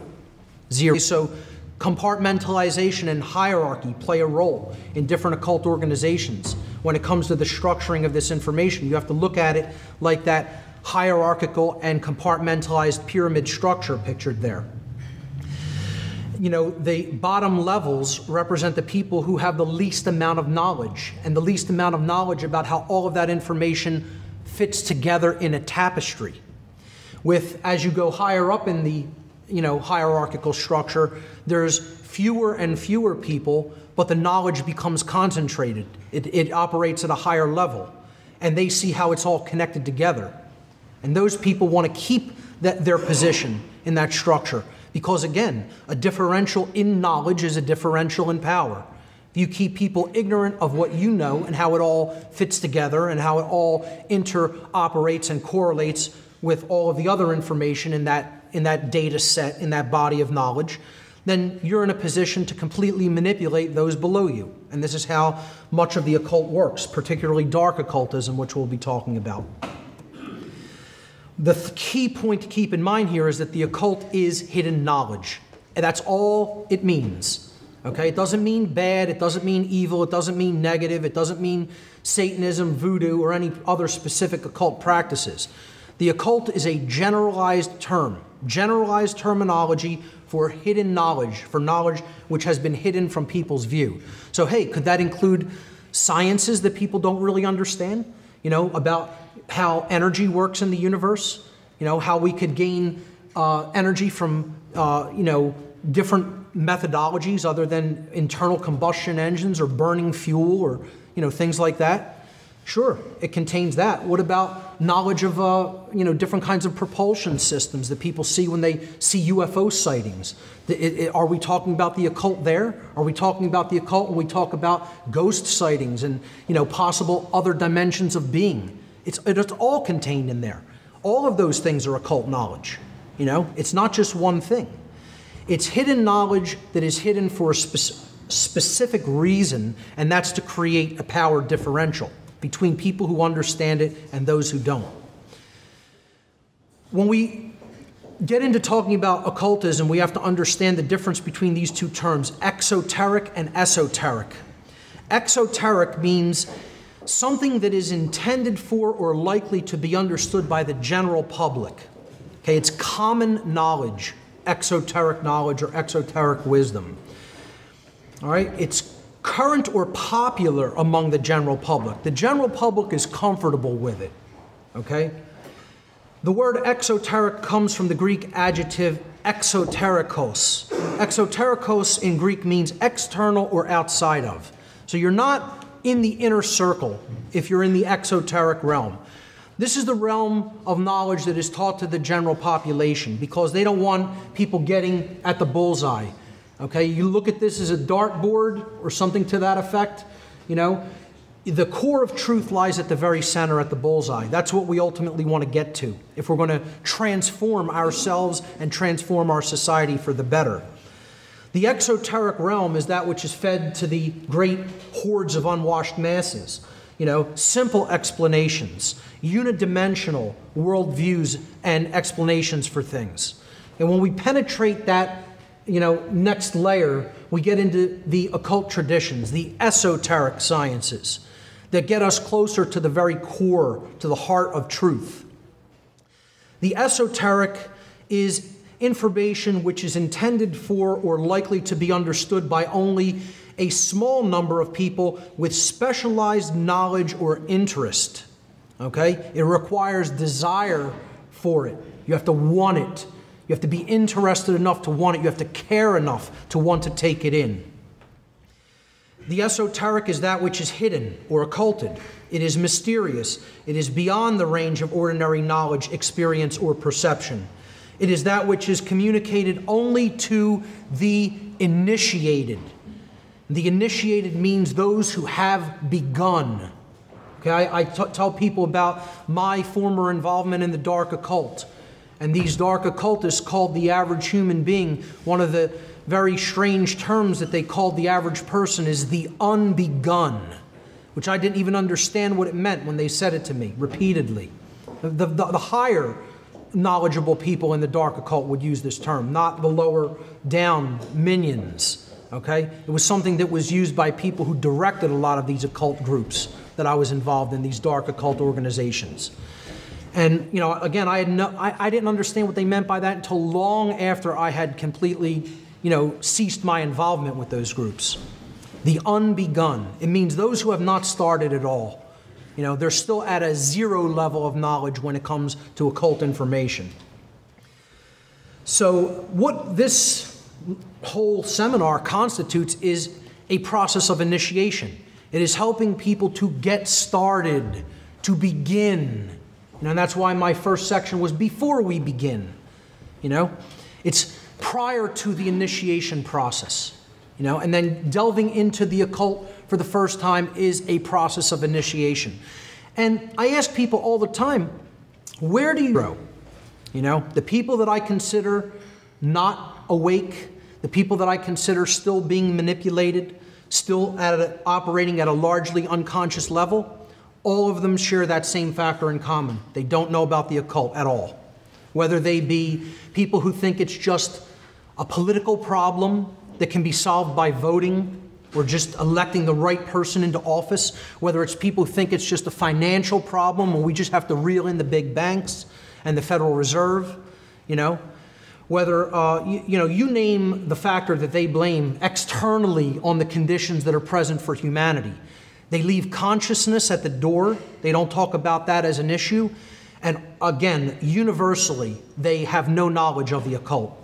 So that's kind of who I really am directing this presentation toward here today, is the people who don't have a frame of reference based in knowledge about what the occult is and the knowledge that it contains, which is what we're going to be talking about here today.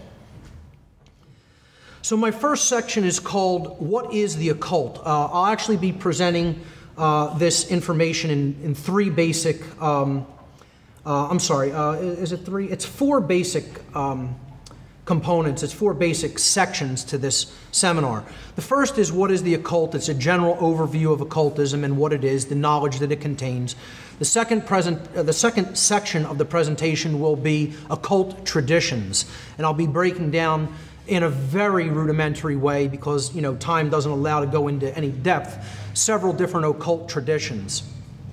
The third section of the presentation, I'll be breaking down many different occult symbols, some of the more prevalent symbols involved in occult symbology. And then in the last section, more likely than not at the end of the dinner break that we'll be taking, I'll be doing a case study in occult symbolism by presenting some of the very deep, spiritually significant symbolism in the major arcana of the tarot deck. And that'll be the last part of the presentation. So the first section, again, is what is the occult and why should you know about it? Why is it so important to know what the occult really is? People have different ideas of what is meant by the word occult. You say this to some people and they immediately think of an image like this, a conjuration of a demon, okay? And I'm not going to tell you that there aren't specific occult practices that may, involve something like this, or people believe, that this can be done or attempt to do it or possibly even do it. But, this is like more of a Hollywood variant, a Hollywood conception of what people think of as going on in the occult. You think of, those rebellious teenagers out in the woods with the black robes, with a bonfire lit, sacrificing some animals, okay? This is a very limited perception of what the occult is, and it's often a wildly off perception of what it is and what it contains. The occult is so much more than that, and it's so much more significant than practices like this, which I would consider mystical practices. And I'm going to talk about mystical practices versus actual occultism, the study of the occult information. All right? So the first thing, before we get into a working definition or a practical definition of occult information or occultism, let's look at the word occult itself. For people who are familiar with my work, this is nothing new. The word occult is derived from the Latin adjective occultus. Occultus in Latin means hidden from sight, not easily seen. The word occultus in Latin, the adjective in Latin, comes from the Latin verb occultare. Occultare means to hide, to conceal, or to keep secret. And both of those words in Latin are in turn derived from the Latin noun oculus. Oculus means eye. So ultimately, occult information is that which is related to vision, to what one is capable of seeing or not capable of seeing. It is hidden information. It is information that is veiled. It is information that is not readily seen by most people. Okay, like an iceberg floating in icy waters. The biggest part of the iceberg is often below the surface. You have to penetrate the surface to get at the bulk of the material. And that's the same with occultism. The truth is hidden from view. It's veiled from sight. And you have to penetrate into the depths. You can't just wade in the shallow waters to get this information and to understand it deeply. You have to go into the deep waters to understand it. And that involves going deeply into the self, because that's what ultimately the occult is about. The occult is knowledge. Okay, let's get that straight from Jump Street, okay? We're talking about knowledge here, hidden information. And it's knowledge that is held very tightly by a few people on earth. It's not widely known. Okay, it's structured knowledge in many cases by different traditions. Okay, it is hierarchically organized in many different traditions. It is compartmentalized by some who want the people who are adherents of this information at lower levels, they don't want them to understand the entire tapestry for many different reasons. Okay? You see researchers who are presenting simplified, rudimentary information about occultism in general.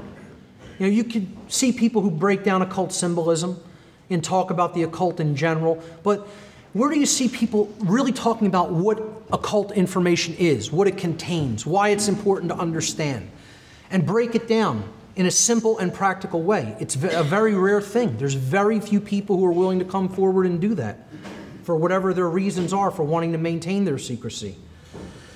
But to go back to this, the esoteric realm, that word esoteric comes from the Greek adjective esoterikos, which means within or on the inside of. Okay? So that's what we're really talking about. We're in the inner circle now when we penetrate that veil of the exoteric explanations, and we're getting closer to the hardcore information, closer to that core of truth that we really want to be at. How is occultism different from mysticism? People will often think that these two things are completely the same and the terms can be used interchangeably. But I would say mysticism is a lower level of knowledge or experience or practice than true occultism, than a person who truly understands the occult. Mysticism as a term is derived from the Greek verb muo, the first part of mystic or mysticism. The verb muo in Greek means to conceal, similar to the Latin occultare. Mysticism is a loosely defined set of practices, beliefs, traditions, and experiences aimed at human transformation, evolution, and union with the divine. Most forms of mysticism, especially those practiced in modern times, constitute what I would definitely consider an exoteric pathway, which often de-emphasizes knowledge and places large emphasis on emotion, intuition, internal experiences, faith, and perception, much like religion does. This is the main way that mysticism differs from occultism, which conversely comprises a set of esoteric traditions focused on objective knowledge of natural law and the alignment of thought, emotion, and action, resulting in true intelligence, true care, and true will being born within the individual. Okay? We're talking about the actual awakening of the aspects of consciousness and aligning them all in harmony with each other. This is the goal of true occultism. All right? It is the alignment of intelligence, holistic intelligence, okay? Logical and intuitive combined. True care, the desire for truth, okay? Not just everyday mundane cares, okay? Care with a capital C, as I call it. And true will, alignment with the will of creation, alignment with the force that expands consciousness, which is love, energy, alignment with freedom, and aligning our behaviors to putting our behaviors into practical action toward true freedom. That's the true will. This is what the goals of real occultism are. Whereas mysticism often serves the self. Mystics, get into things like just meditative practices because they want to be more productive.